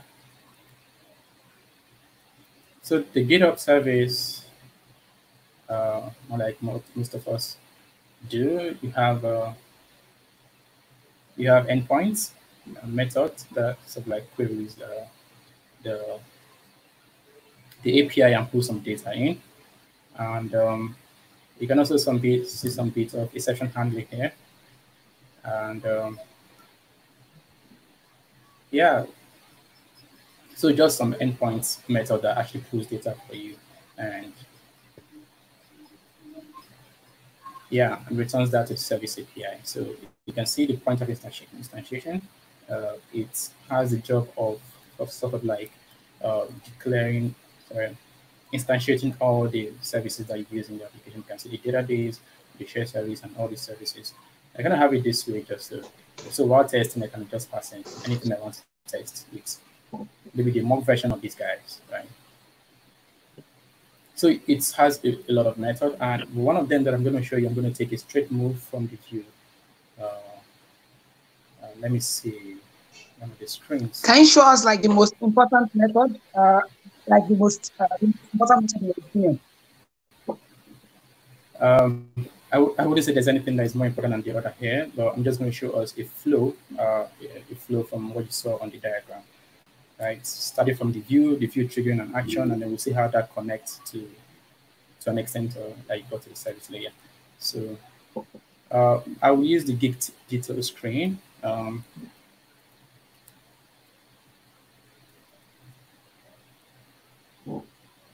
So one of the things I love about provider is I can just observe the property in my model and only review a section of my screen only when that changes, which is why I find it very great for this architecture. So at the point here, okay, I need to get back to the screen. So this is the screen, the detail screen, the one that shows the detail about the engineer. If you see at this point here, I'm calling a method load gig profile. So once we are coming in, but then I have the username of the person I want to load. Now let's flow with that. So that method is inside the gig detail. Let me make this bigger. Man, where's my good gesture notes?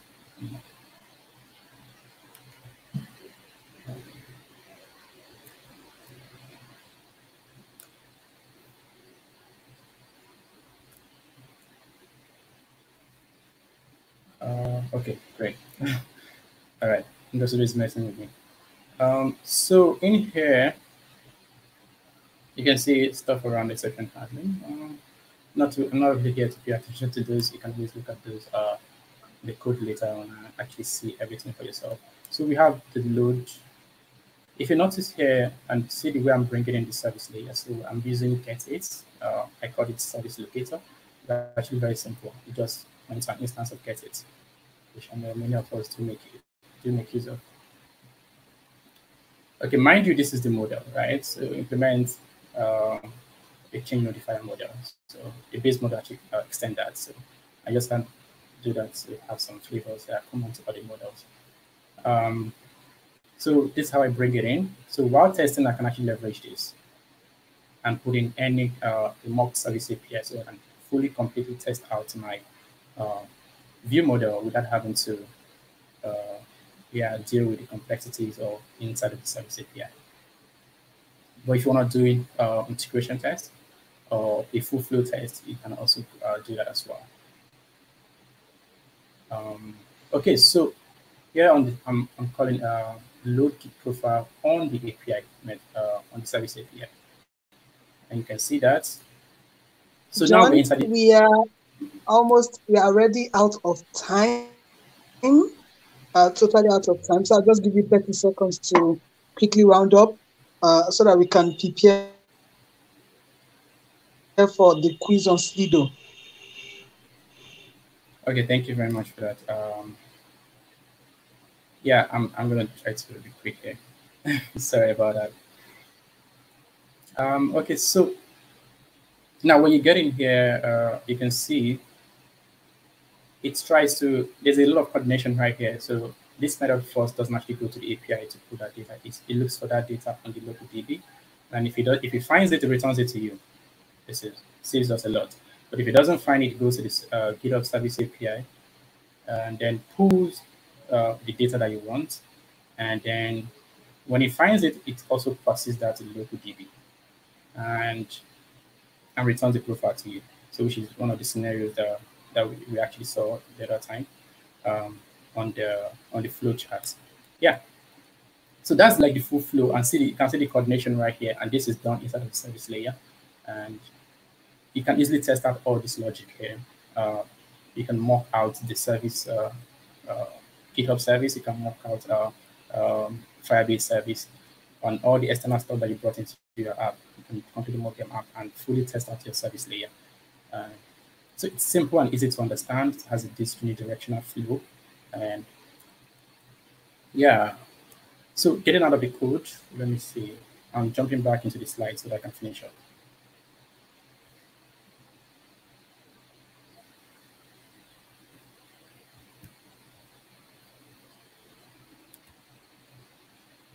So we have app model, and what does it do? So actually, this is actually a very important component of the app that we did actually see. So it can hold data. So just a few more slides, and I'll be at the end of this talk. So holds application level UI state data, like team mode. So that's actually the one that controls the dark mode and the light mode switching. It has the ability to review the entire application, but only do that when necessary. And manages navigation. So if you notice from the demo, I was jumping out of a tab level navigation into the main application level navigation. That is possible because the app model holds the navigator states for my main app level navigation stack, so that I can always push to that and pop from that from anywhere in the application. Yeah, it's actually the one in charge of triggering the service layer to initialize the database and the initial routing that actually happens in the application. When you run the app, you see the initial routing. So if you're authenticated, it doesn't actually take you to the onboarding, just takes you to the application stream. Now the repository pattern and what it does, it holds service level state, initializes all the service components of an app, and coordinates communications and interaction amongst all the service components of the app, right? And defines an application service level interaction contract. So it gives a contract. So for example, if you want to change something in the service layer, it actually gives you a contract on what you can actually do. So usually people do have an abstract class that has all the methods that needs to be defined by the service API. So if you want to change that out, you have to extend that method and declare all the methods. So it's always an easy switch. And that actually plays a critical role in actually in maintaining the app and scaling the app. So in summary, architectural thinking is answering the what, the how, and the why of your solution. All these go together in order to have a well-architected solution, and a properly designed software solution should ensure the following: loose coupling of the different components of the app, and a clear communication pattern between the different components of an app, easy to test, maintain, and scale. A predictable app. So your app should have a behavior that you can predict, not like you have your app in production, it's doing something else, you have it on staging, it's doing something else. So that has to be well managed by your architecture. Avoid complexities and tech debt. Satisfy all the requirements of the software while also managing the constraints. So thank you for listening. I look forward to questions. And then a call for contributions. I'm going to put this application that I demoed up for contributions. So for any one of us that wants to, you think there's something you want to add to make it better, please, I'm more than happy to get a pull request from you. And if you feel like you just want to change the text, or maybe just correct a grammatical error, I'm actually more likely to merge your PR a lot faster than anyone else is. So anything is accepted. So you can get up. Then you can follow me or catch me on social media with Algorithm, nothing else. That's it. All right, man. Amazing session. Thank you so much for going in depth on how to build architectures. We'll not be taking questions because time is already fast spent. But if you have any questions, please go to Twitter and then tag at Flutter Lagos And you can also tag at Jongorhythm using the hashtag Flutter Day Meetups, and then John will try to reply. Would also be emailing and sharing the slides of the speakers on Twitter so that